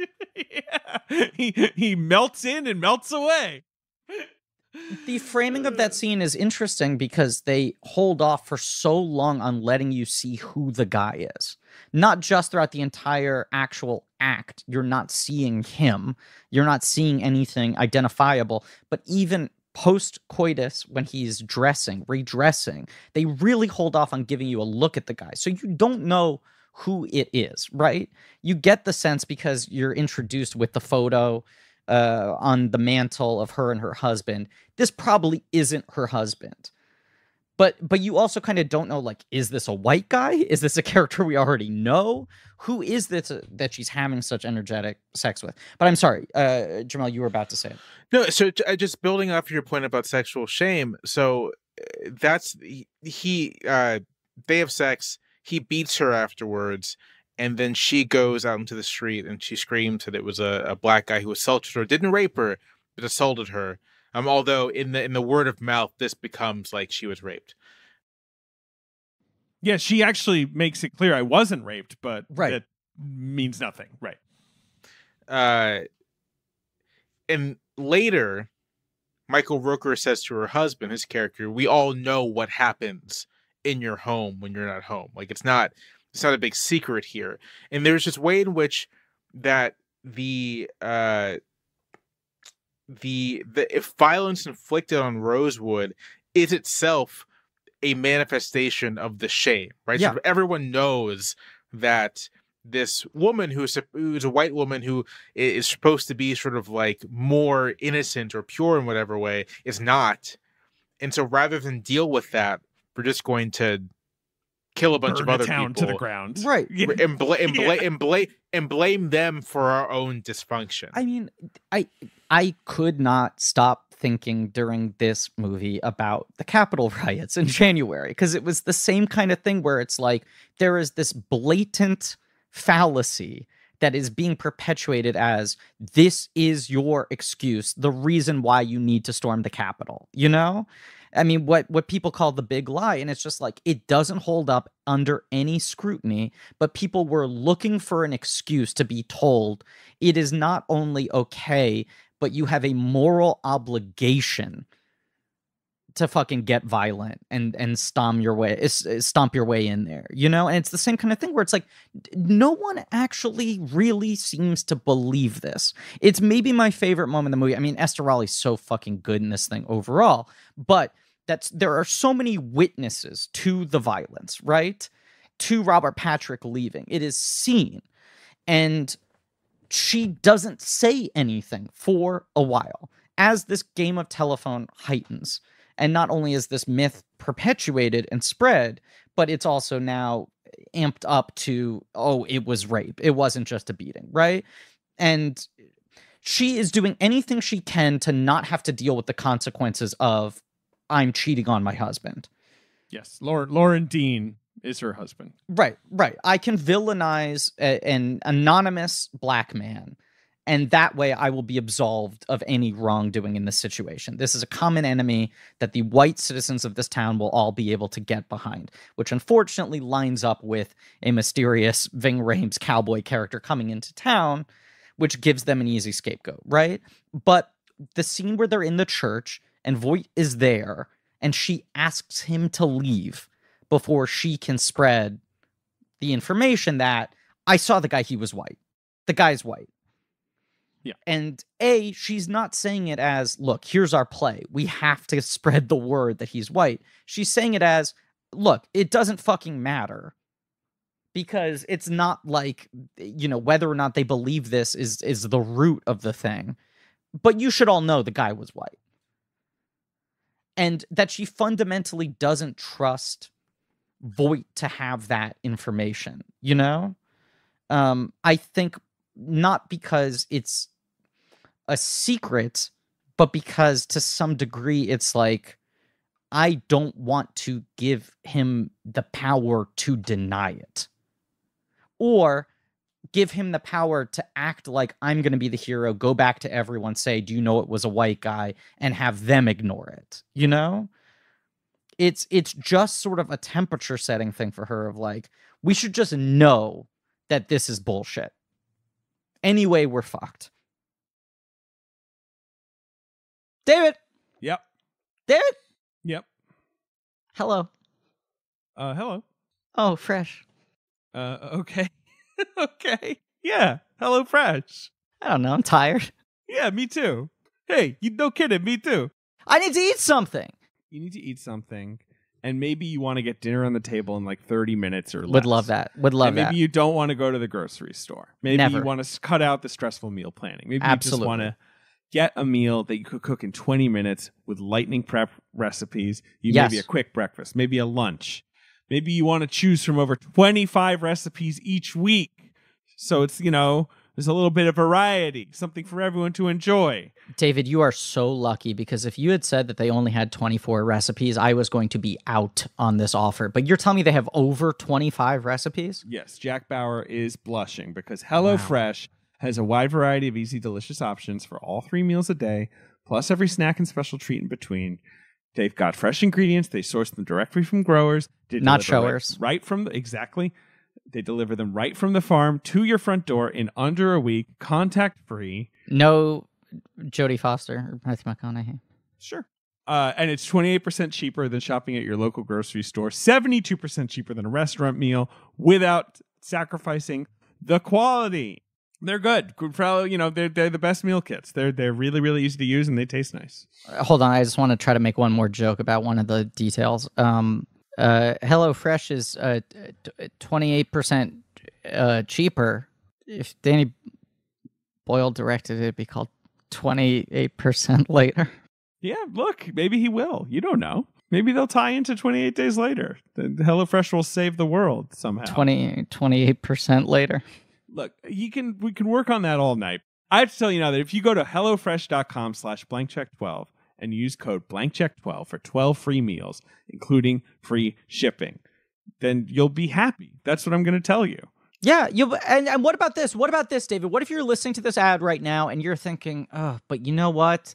This is a conflict of interest. In the past, Blank Check has advertised Green Chef, and I like Green Chef, and that's the meal kit delivery service I like. Well, great news, okay? Green Chef is now owned by HelloFresh. Yeah, they got a wider array of meal plans because of it, so it's great. I love switching between the brands. It's my favorite thing to do. I do it every night. Okay, but listen, if you just have to, I just have to repeat this. Go to hellofresh.com/blankcheck12 and use code blankcheck12 for 12 free meals, including free shipping. And that's that. That's what you should do if you want to enjoy both brands at a discount with me. I do. Thank you. Bye. Bye, Fresh. We're not really doing the plot of this movie because it's actually a simple plot in a way, because the first chunk of it is really just sort of like community feeling, and it's you're it's meeting a disaster people, it's movie, the town. right? Things are building up. Storms are brewing. Ving Rhames and Jon Voight. And then yes, there's this incident with Robert Patrick where you're like, wait, who are these? You barely know who these people are. You barely know who Lauren Dean is. It's really, as you say, Jamelle, it's just like, yeah, well, his wife just sleeps with other men, and like her lover beats her. She blames it on a sort of phantom black person, and that's it. That's the sort of torch to the kindling, and everything just disintegrates from there. But as you say, Aunt Sarah, Esther Rowley, like the sort of a pretty beloved figure in both the towns of Rosewood and Sumner. Like, she said she delivered a lot of the people who end up burning her town to the ground, right? Like, she's also certainly, no one bears ill will towards her. And strategic casting, a beloved figure in American homes, right? Absolutely. I mean, you have this like quintessential sitcom matriarch.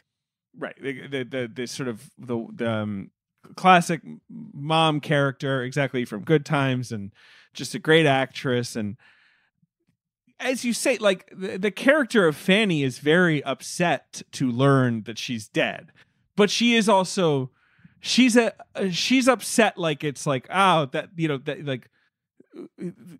like someone knocked something over, like it's just this sort of like, well, how could that have happened? Like, what the fuck, Right. She's not.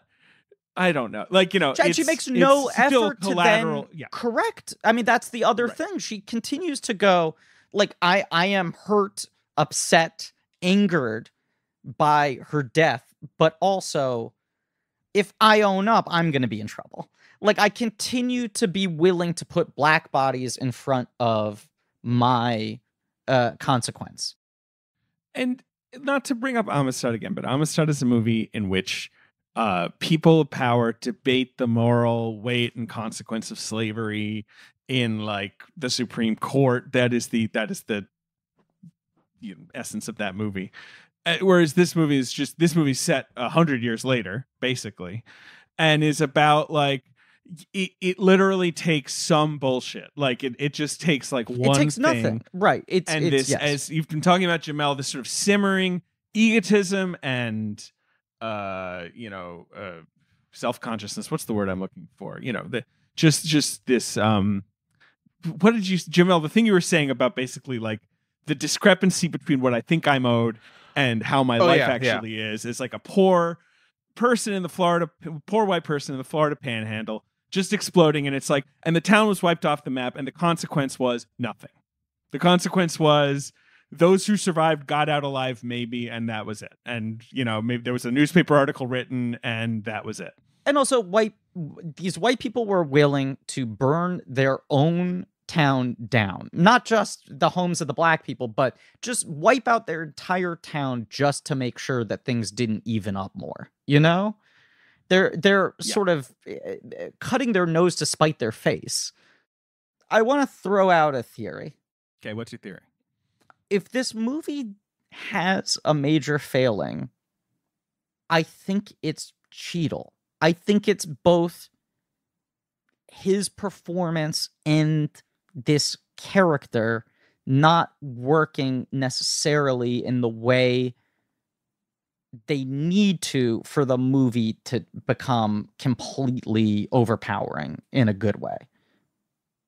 And I Cheadle love Cheadle. Obviously, I love Don Cheadle. Yeah. Jamelle, I'm assuming you're probably a Don Cheadle fan. I don't want to paint you into a corner here, but, you know, he's a good actor. Big Don You Cheadle are fan. He's you're an great. American, right?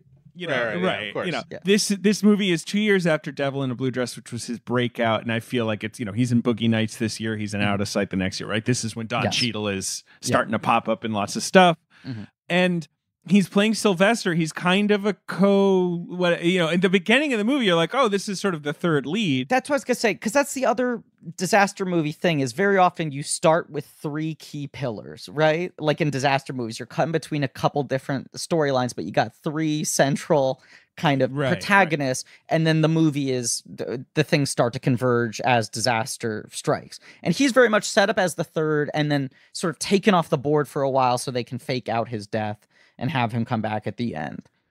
Yeah, you think he's dead because they say he's dead, and because his house gets burned down, and his Aunt Sarah gets killed, and like he's like you say, Jamelle, he's sort of like one of the more prosperous people in Rosewood, right? He has a piano, right? Like he's got this sort of nice household. Got a great mustache.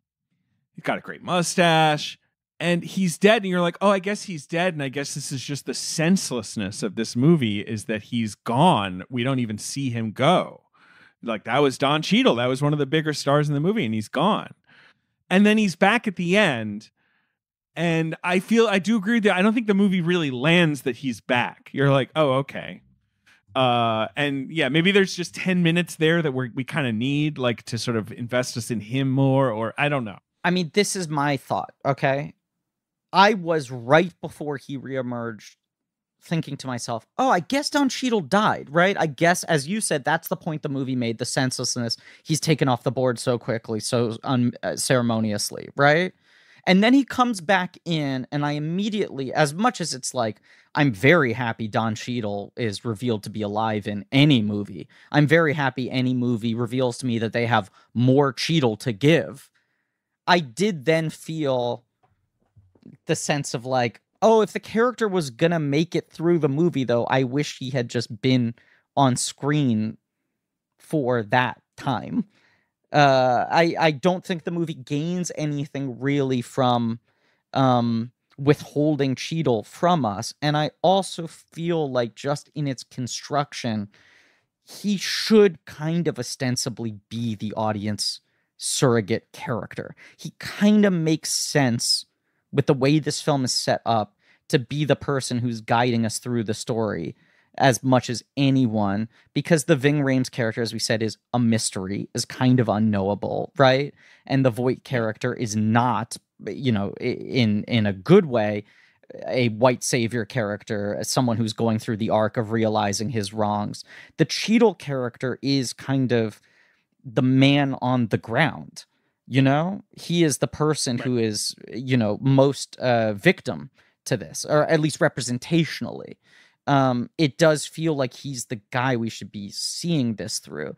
Taking him off the board for that long a chunk of the movie, I don't think does it any favors. I also want to throw out, I think Cheadle is good in the movie, but he is not great, and he is most often great. Doesn't have a lot of meat. He doesn't have a lot of meat. Sort of, it's also an underwritten character. I think it's an underwritten character. I also want to throw out, are accents Don Cheadle's Achilles heel? I mean, you're talking about Ocean's 11. Right, which is just notoriously one of the worst accents ever. And you kind of have to love how bad the accent is, and it fits into, the fun of that movie. And obviously, he's great in Hotel Rwanda. It's not like he has never pulled off an accent, but this accent is similarly kind of dodgy. Every moment he speaks on screen, I go, oh, it's Cheadle playing Southern, rather than actually buying him as a Southern man. Jamelle, as a Southerner, I want you to weigh in as well. I honestly, Don Cheadle is the kind of movie star where I actually don't really buy him not being just Don Cheadle. So it doesn't really distract for me. It's sort of like, oh yeah, this is Don Cheadle in this movie. So he doesn't really sound like someone from the area, but who cares? Whatever. It's Don Cheadle. I wanted to agree with you, Griffin, about how he probably should have been the audience surrogate character, not just because he seemed more representative, but because he's the one character who seems to have a connection to everyone else in the story, right? Like he has a connection to Voight's character through his cousin. He has a connection to, and we should talk about her, the woman who's the female lead, I suppose. Scrapple. Elise Neal is the actress who I guess she's in Mission to Mars. She's in Scream 2. She was sort of around. She's in Hustle and Flow. I don't know her that well. Yeah, she was on the Hughleys for. Yes, she was on the Hughleys. That's right. Yeah. Yes, she's the female lead, right? She's the white. Right. Yeah. But and then Cheadle, Sylvester seems to be known among the white residents of Sumner, as they don't like him, but like they know who he is, and so that kind of that level of connection to everyone renders him a good choice for audience surrogate. I kind of wonder if the scene of him coming back was sort of added late because it does come out of nowhere, and the purpose it seems to serve is basically to give you, the audience, a little bit of triumph. Like the movie ends on a note of relief, like, oh God, they got out. Right. But not so much like a note of like anything is good happening here. And so having Sylvester return at least gives the audience a little more to grab onto in terms of like coming out of the movie not feeling like trash. Yeah, I mean, I keep on going back to my fucking disaster movie thing here, but I kept thinking about Day After Tomorrow, which has that kind of inexplicable set piece that is Jake Gyllenhaal and his friends fight the wolves. Oh yeah, I forgot about that. Right, everyone forgets about that, and except for bad sequence. My friend Alex Perla and I, who never stopped talking about the wolf sequence in Day After Tomorrow, we're obsessed with it. And I always say, like, well, because I think they just realized they had backed themselves into a screenwriting corner where they have an antagonist that cannot be defeated, right? Like the movie is about fucking global warming. There's no way for them to stop it. And ultimately the movie lands at a point of like, things seem to have settled down for now, because there's nothing they can do to reverse the threat. So it's like Roland Emmerich was just like, let's just have 10 minutes where there's a thing they can actually stop. They can beat wolves. They can run away from wolves. Wolves can be defeated. And then there'll be more rain and snow and shit, right? And eventually we'll just go like, it's been 4 days. Things are calming down now. The weather's subsiding. And the movie gets itself to this point where like the train becomes the thing, right? It's like, okay, if we can get a couple people out on this train, it will feel like there is some kind of win in this movie. And then tied to that is Ving Rhames is going to get a shotgun and he's going to be able to take some names, right? Like this small win of he's going to get some survivors out of here, and he's also going to get some revenge at the same time. And the Cheadle reentrance feels part of that, of just like, well, now the movie is giving you some fucking Hollywood hoorah victory. There's a little bit of triumph, but it does feel, I don't know.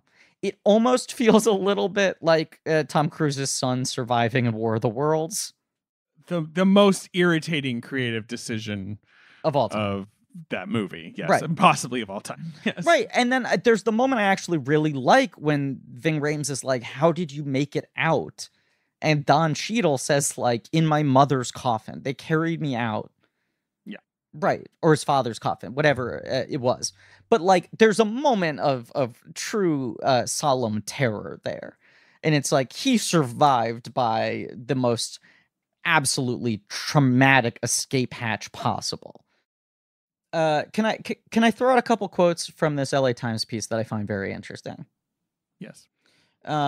So they don't fill in all the gaps here, but it does seem like perhaps Peters courted Singleton, right? He had gotten the life rights, had started looking into this story.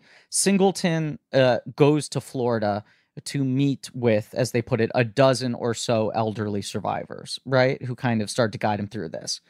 And one of them tells him, son, you were chosen to do this movie by God, so don't try to take anything from it or add a whole lot to it. Just do the movie. It'll take care of itself. And then this piece, it says, Singleton lowers his eyes and exhales at the memory of that moment. I just took a deep breath, he says. I was proud about it. After meeting the survivors, it was a lock. I definitely wanted to make the movie. Makes sense. Yeah, yes. John Peters' main executive, Tracy Barone, says, I think that cemented something in him that was greater than just the telling of this movie. It was a commitment to these people. And he sort of talks about, where's the last line in this? The volume of his voice doesn't ride, but his intensity does.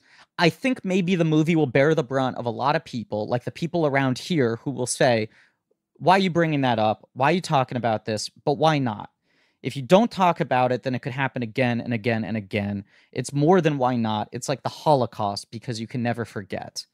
And that's sort of the root of the whole thing. What you're getting back to, Jamelle, is just like, it's like him making a movie about the Holocaust if the Holocaust was sort of an urban legend. Right. That wasn't in history books. Right. Only the people who it happened to and their kids like even know about. Right. Right. So it's like, you know, it's not just a movie like Shoah that is like, this has to be discussed. We have to give voice to these survivors and make sure in detail. It's like, he's like, I want people to know just from the start that this happened in any form and that this is not an isolated incident. I mean, to maybe even make a little more of a little more provocative analogy, it's like making a movie about the Holocaust in a Germany where the Nazis won. Yeah, kind of. Right? Yeah, Right. yeah, right. And that's the other thing he keeps saying in this piece is just like, I'm making this movie because this is the America. Like, I'm not. This isn't a triumph of look at how bad things used to be. I'm making a movie about the world that we're still living in. Like, he essentially keeps saying to this reporter, like, same shit, different day. Right. Yeah. The fact that this did not do well, because like I said at the start, there's the truly, you know, disturbing thing about the Rosewood massacre is that it's not an especially unique episode. It's like one of many. There were quite a few towns or villages that were, you know, abandoned or razed to the ground in these sort of like, you know, these spasms of racial violence. Obviously, you know, there's the whole lynching era where something like 3,000 people were killed over the course of 40 years in these sort of often big collective spectacle killings. And so it's not as if there aren't more stories here to tell, right? If you wanted, there are many movies about the Holocaust. There are many different kind of stories to tell about the Holocaust. You could tell many kind of stories about this sort of period, but they're different. They're emotionally difficult stories to tell. They essentially kind of indict. There's no way to tell them if you're not going to do kind of a triumphant, you know, look how far we've gotten. But if you're going to tell even for a movie like Rosewood, which has these basically fantastical elements, a more grounded story, there's sort of no way to do it in a way that makes people feel good. because no, every way you do it is going to indict the country, or it's going to indict the viewer in some way. Well, because the largest message this film is making is we don't tell these stories. We don't want to think about this. The act of watching this film in and of itself is an acknowledgement of the ignorance, of the blind spot, right? Of the refusal to grapple with the past in a way that's not a fucking thing with Holocaust movies. Like, it's just not. And I say this as like a Jew who has lived his entire life with an overwhelming fear of like from the scars of the Holocaust, you know? But it's not a thing that is ever gone from the global psyche. As much as you have pushback to it, Holocaust denial is still a form of acknowledgement, you know, because it's discussing the thing versus these events which don't get discussed. It's not even that they're pushed back against. And I mean, I feel like so much of like the ending is the thesis of the movie is proven in the way he uses the end inner titles, which like, you know, the fucking end coda text is like, I feel one of those things in historical films that are almost immediately an eye roll, right? Where you just go like, it almost always feels like it's hammering home a point that was already clear and now makes it feel kind of blunted, or is sort of trying to reframe something with some kind of uplift. You know, if you weren't telling us this in the movie, then, you know, it's a failing that you have to give us fucking 5 blocks of text at the end. But the end text here is so telling, which is the official death toll of the Rosewood massacre, according to the state of Florida, is 8, ... 2 whites and 6 blacks. The survivors, a handful of whom are still alive today, place the number anywhere between 40 and 150, nearly all of them African American. So like, he's using the end titles to say like, this is me making a movie about a story that is so undiscussed that like the accounting of it, as limited as it is so blatantly bullshit. You know, and me doing my research for the movie, you know, talking to 10 eyewitnesses completely negates everything about the limited ways in which this is ever discussed.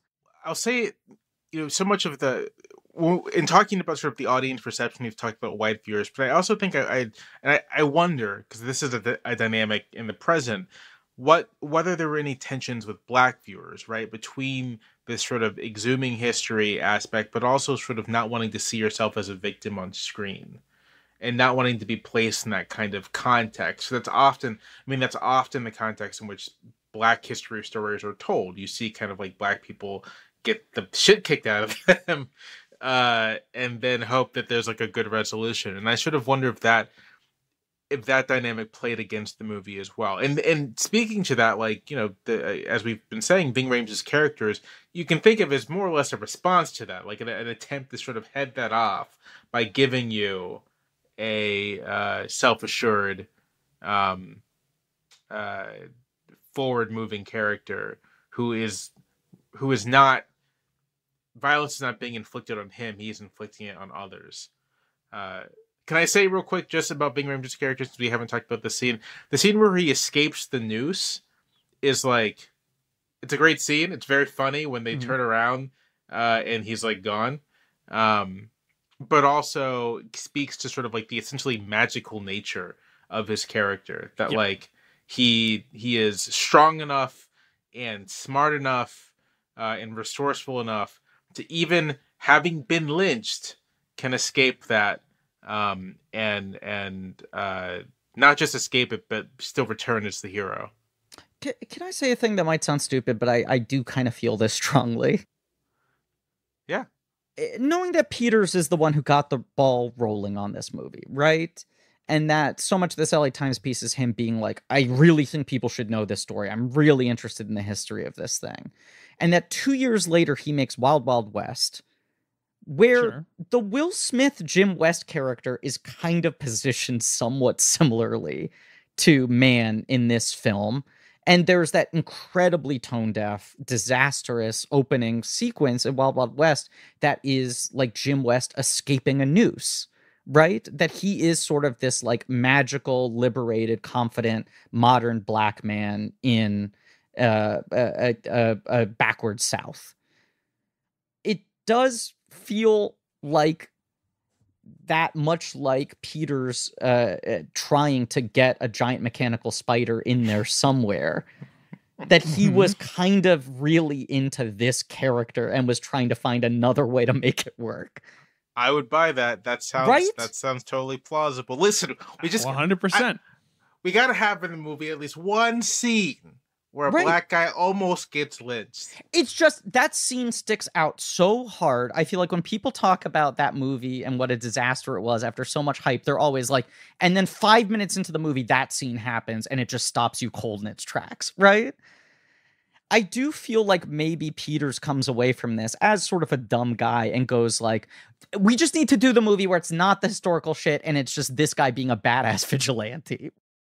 I also just want to point out, I mean, the other title card before the one I read is about the fact that they finally were able to grant reparations through the Florida House of Representatives 70 years after the massacre, 1993. So only 4 years before this movie is released, 3 years before it's filmed.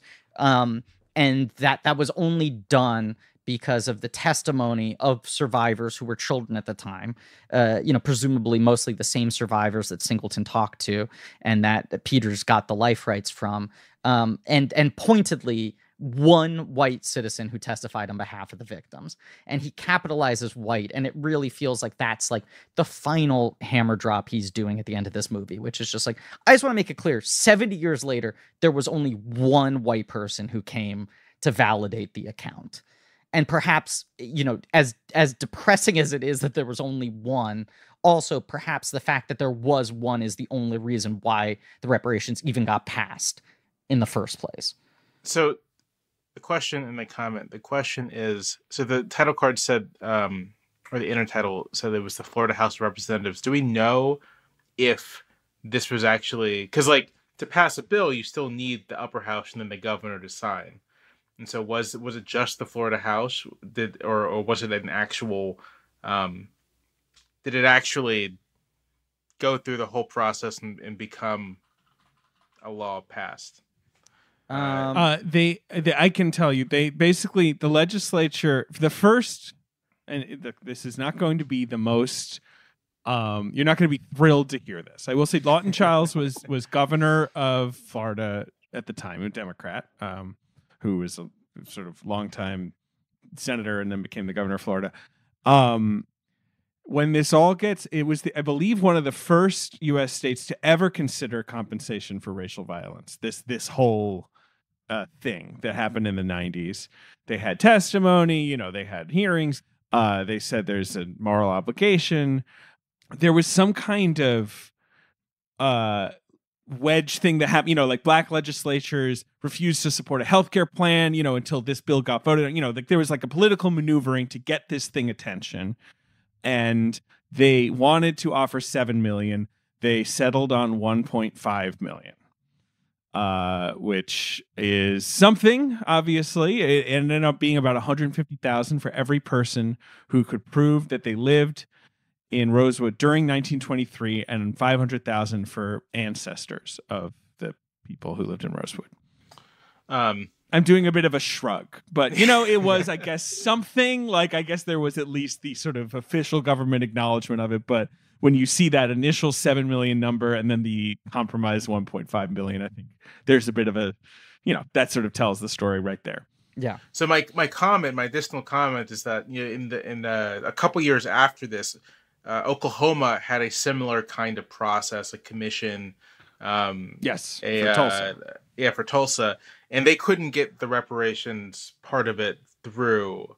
And then North Carolina had a similar kind of commission around the forced sterilization of African Americans in kind of the middle of the 20th century, and that the reparations part didn't happen there as well. So it is. I mean, this does make this sort of unique in terms of compensation happening, and also the fact that I can quickly off the top of my head identify two additional such commissions is, I think, just more to emphasize how not especially atypical these kinds of events were. Yeah. Right. With that said, should we play the box office game? Yep. Yeah, sounds right. Drum roll. I feel so bad that this is a pretty relatively serious conversation. When my usual vibe is like, I know I'm sort of like serious columnist guy, but like my usual vibe is not so serious about movies. Right. Jamelle, I feel like your next appearance should be, I mean, obviously the Spider-Man 3 episode, I know you're circling that. Oh yeah, whenever that comes around. Yeah. I'm America's foremost Spider-Man 3 fan.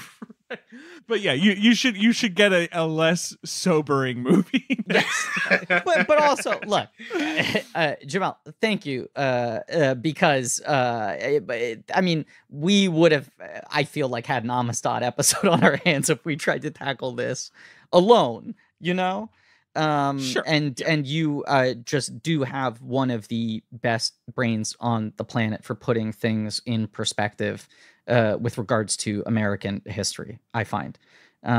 So thank you for wanting to do this episode. Thank you. And look, Rosewood opened number 8 at the box office, Griffin, on February 21st, 1997. Okay, it opened to $3 million. It made 10. Okay, so 13. So it opened to less than the reparations that were asked for, but more than what was actually given. True, that is true. It was out of theaters, I don't know, after a couple months. Yeah, I mean, it was dumped, I would say. Not maybe unceremoniously, but ceremoniously dumped. Yeah. And here's the thing. What was the number one movie at the box office that week, Griffin? I'm going to tell you, it's new this week, quote unquote new, but it is a re-release. David, I know what it is. It's Empire Strikes Back. It's Star Wars The Empire Strikes Back. I wish you hadn't given me the additional clues. I knew it immediately. I was just thinking about last night, January, February, March, New Hope, Empire, Return of the Jedi. I mean, I feel like for box office nerds, still kind of an under-discussed phenomenon. That they were like, we're putting all 3 Star Wars movies back in theaters. We're releasing them 3 weeks apart each. They're each going to get their own healthy play. And that the first one played like a fucking modern blockbuster, and the second one played like a solid hit, and the third one was a little bit underperforming. You think that's why they haven't tried that again? Just because like it didn't? Because know. To me, it seems like it'd be a good idea every like 10 years just to be like, we're gonna put these back in theaters and make some easy cash. I mean, here's the thing. I think if they did this, if Disney did this pure theatrical with the restored unspecial editions, right? The theatrical cuts restored perfectly, and it was like, we're putting them only in theaters. This is the only way you've been able to see these movies legally in decades, and then they'll go up on fucking digital and steelbook later. I think they would make adjusted the exact same amounts of money. I think they would be equally successful as re-releases. I think it would be similarly a kind of phenomenon. But and it would be a true time is a flat circle moment that it went back around to. Anyway, fuck the special edition. Right. We're going as analog as possible. But I do think it would work. I think there was a wave after this of a lot of kind of bigger attempts at re-releases, and especially where like, oh, what if you add back in shit? What if you remaster, fix shit, or whatever? And it's like, there was an Exorcist re-release that did pretty well. It was like number 1 Halloween weekend, but pretty well. Never seen. Right, pretty well was as well as Return of the Jedi did, which was, I think, the wildest expectation they had for how these re-releases could do. And what's wild is that A New Hope was still the 6th highest grossing film of 1997, I think. I mean, the re-release was like played about as big as any movie that year. It made $120 million and opened to 40 in 1997. Like and can you tell me what number 2 at the box office is this week? Star Wars, correct? Yep. Correct. Right, like fucking Empire dethroned Star Wars from the top of the Star box Wars office. had been number 1 for a month, and Empire Strikes Back is knocking it off. Insanity. I mean, it's also just like, I was going down this rabbit hole of watching nerdy YouTube videos about fucking Star Wars merchandise, but they talked about the fact that like Star Wars had been so big, right? And then continued to have a tail for a handful of years after Jedi, and then kind of disappeared. Like, whereas Trek was staying in the spotlight, Star Wars became like a thing the way we talk about like Beetlejuice now. You know, like, oh, that was a movie from my childhood that I liked a lot. And then in like 1995, they started making the toys again. And it was seen as weird to make toys from a movie that was 15 years old at that point, but they sold better than expected. And Lucas is obviously tinkering with like getting ready to do the prequels at this point. Then like 96, 97 is Shadow of the Empire. Yeah, I was about to say this. I didn't know that Star Wars had been away, and so Shadow of the Empire suddenly makes way more sense what they were trying to do there. Right, Yeah. and it was like, well, can we do Sort of something goose to it get up again. people a little bit excited about Star Wars? Can we do everything but a new movie? We'll have a video game, we'll have a book, we'll release a soundtrack, we'll have toys, we'll have comics, we'll do everything. That game fucking whips too. Yeah, and like all the shit was good and it was well received, but in the way that like you would expect an attempt to revive a nerd property would be received. And then the special editions came out. And I don't remember the timeline of Shadow of the Empire was slightly before or slightly after, but that was clearly meant to be their major play. And like the special editions were sort of like, this is a promotional opportunity for the new remastered VHSs that are about to come out. And instead, it just worked and became as culturally big as it was when it first came out. Like it just played like a fucking modern movie. And Star Wars was the biggest movie for me in grade school in the way it was for my fucking dad. Like it's such a bizarre phenomenon. All true. It was you took your parents. Yeah. To your parents. Sorry, your parents took their kids. Like that's what happened with me. It was, it was like, let's pass it on. That was the sort of thing going on. But I do think there was partially, I just want to say the event status of them saying there's going to be one of these every 3 weeks. That was sort of a phenomenon that no one was able to replicate in just a single movie re-release. It will happen again, but I don't know what, and I don't know. It'll probably happen with Star Wars. It sounded like a song. Yeah, it'll probably be fucking Star Wars. Number 3 at the box office is a film from a great American auteur who's in his weird 90s post-Oscar fallow period. Not that he made bad movies, but I feel like he was not taken seriously post. Is it Oliver Stone? No. One Oscar. He won 1 Oscar. Yeah, he might have won 2. He certainly won Best Director. He probably won Best Picture. And it's not Demi or Zemeckis, obviously. No. Is it Barry Someone Levinson? we talk about all the time? No. Someone we talk about all the time, Griff. He's still making movies. He's got a movie coming out this year. God bless him. Clint Eastwood. It's a Clint. It's a 97. Clint. And 97. February. He had 2 movies in 1997. Is it? Yes. Both No. based on bestsellers. Is it Bridges? It's not The Bridges It's of not Madison Bridges, County. it's That the was his other previous one. film. Right. Well, he had 2 movies in 97. This is a Is thriller. it Midnight This in the is Garden of Good and Evil? No, that was his other film in 1997. Okay, The is one he that he's in not this one? in. He's in this one. Is it Bloodwork? Of Is that what course. that movie's called? No, I love that movie, Bloodwork. That is 2002. That I would say is one of his best movies. This is not a movie I love, but it's absolutely Absolute Power? stat-cast.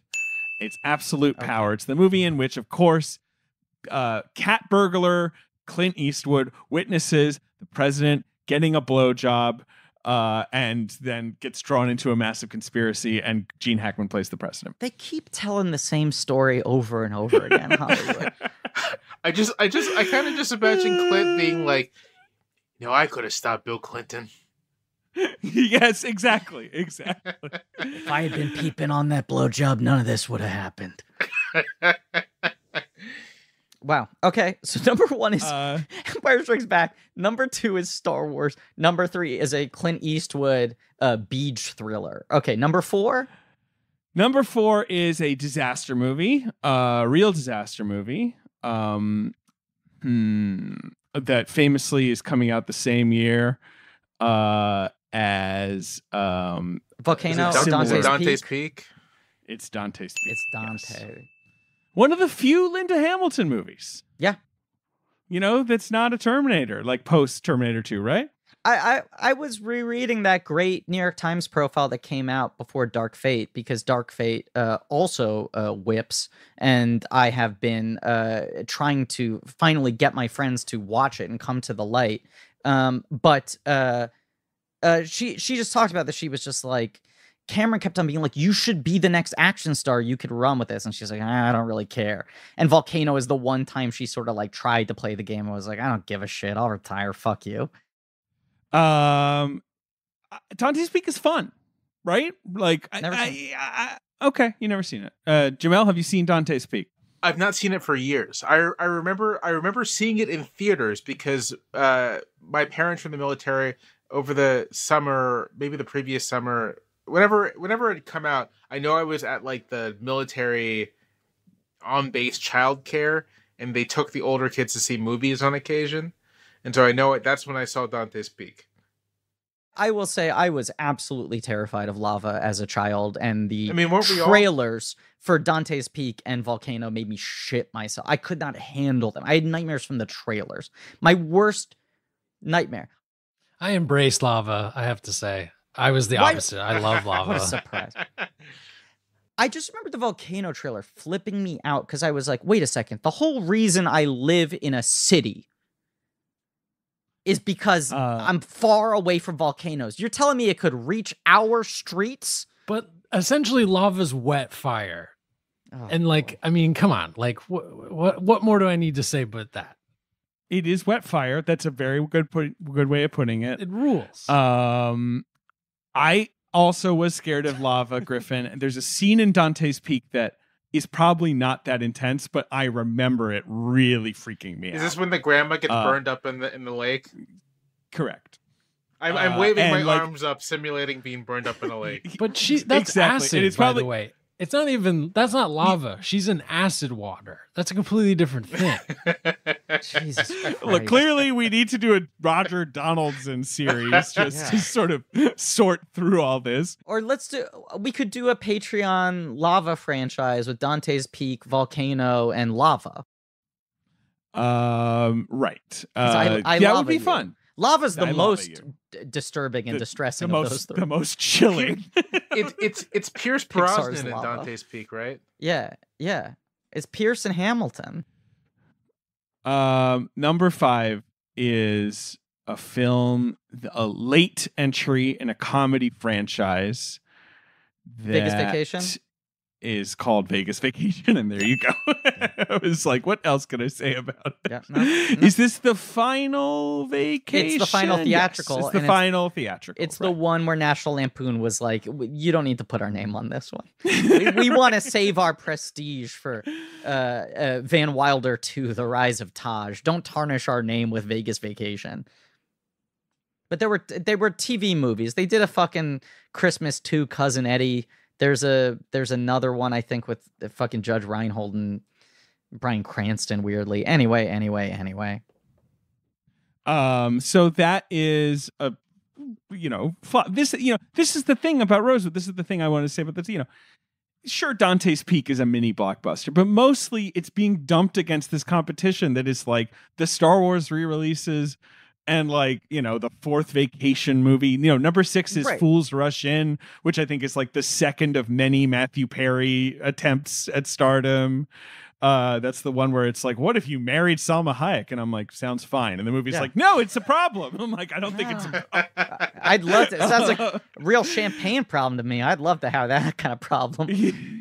And then it's a bunch, the bottom half is a bunch of Oscar movies that are left over. Jerry Maguire, The English Patient, Scream, Evita, Right, but to this point, the Star Wars re-releases are not supposed to be playing like blockbusters. They're supposed to be topping out at 30 mil total. The only new movies this week are Rosewood, Blood and Wine, which is opening on 100 screens, and Lost Highway, which hopefully we'll do on this show in a million years from now whenever we figure out how to cover Twin Peaks. But kind of right, a dumped Lynch in many ways. Dumped.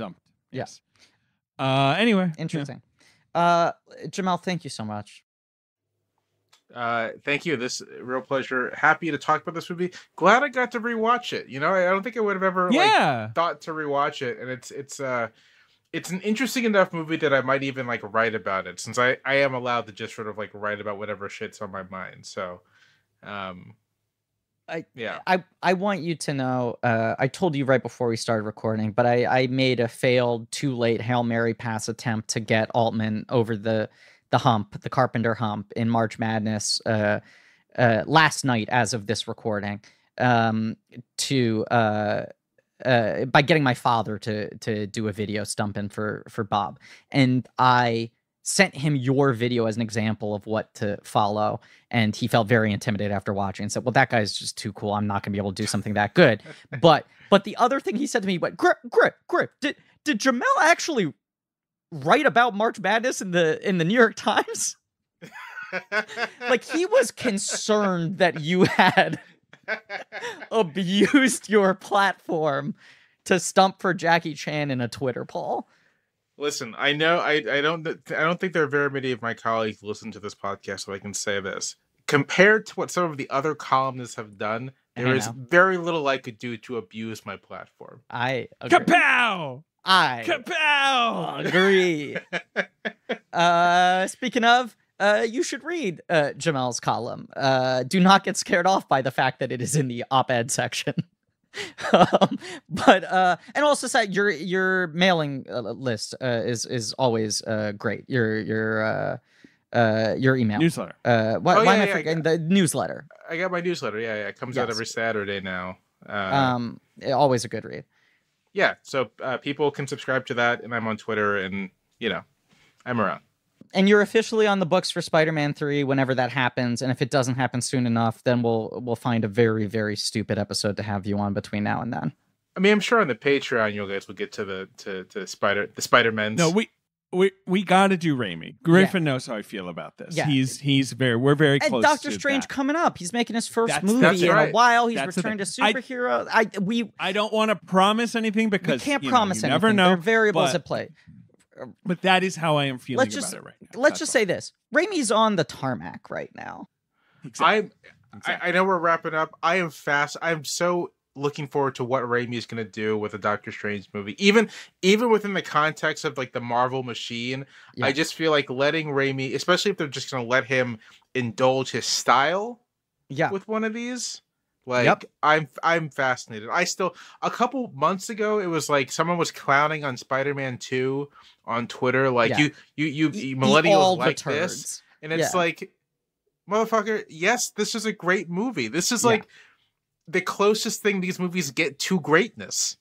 Yeah, it's still the high water mark, as far as I'm concerned.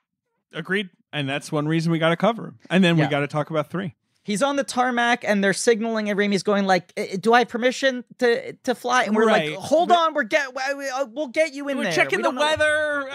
There's some traffic, but there are a couple other. So. But it's gonna happen soon, and I mean, if that doesn't get people amped up for that miniseries in that episode, then what will? Thank you all for listening. Please remember to rate, review, and subscribe. Thanks to Marie Barty for our social media, AJ McKeon and Alex Barron for editing assistance. Thank you to Lane Montgomery and The Great American Novel for our theme song. Go to blankies.reddit.com for some real nerdy shit. Go to patreon.com/blankcheck for Blank Check special features where we do commentaries on franchises, including whatever one March Madness at this point we'll be doing. Tune in next week for Shaft, a real left turn of a movie from this one. Shaft. Very excited though. I'm gonna watch all the Shafts. I think I am going to as well. I got the box set or the 3 movies and also the TV movies, and my aim is to watch everything before this because I think this is an opportunity to talk about the weirdness of the Shaft franchise. We got a great guest lined up for that one. So tune in, and as always. Did you freeze? Oh, okay, you're thinking. No, it's just a serious episode. I don't really know what to say here. I'm trying to think of anything to call back that isn't tasteless. Lava is fire water? Wet fire? Very well done. Hold on. Remember to follow, Griffin. Ugh, Ben. I know, I'm sorry, but this is the thing. Subscribe. It's not a word anymore. The language has changed. They've canceled the word. It's Subscribe. canceled across on all platforms. So you got it. Your spiel. You got to say follow now. I'm sorry. Ben, you explained this to me, and I was making a point of saying subscribe again because I'm trying to be the resistance, but perhaps resistance is futile in this case. Do you? But I just, as a reminder, please continue. Great. Here's what I'll say instead. Thank you all for listening. Please just fucking keep listening to this show.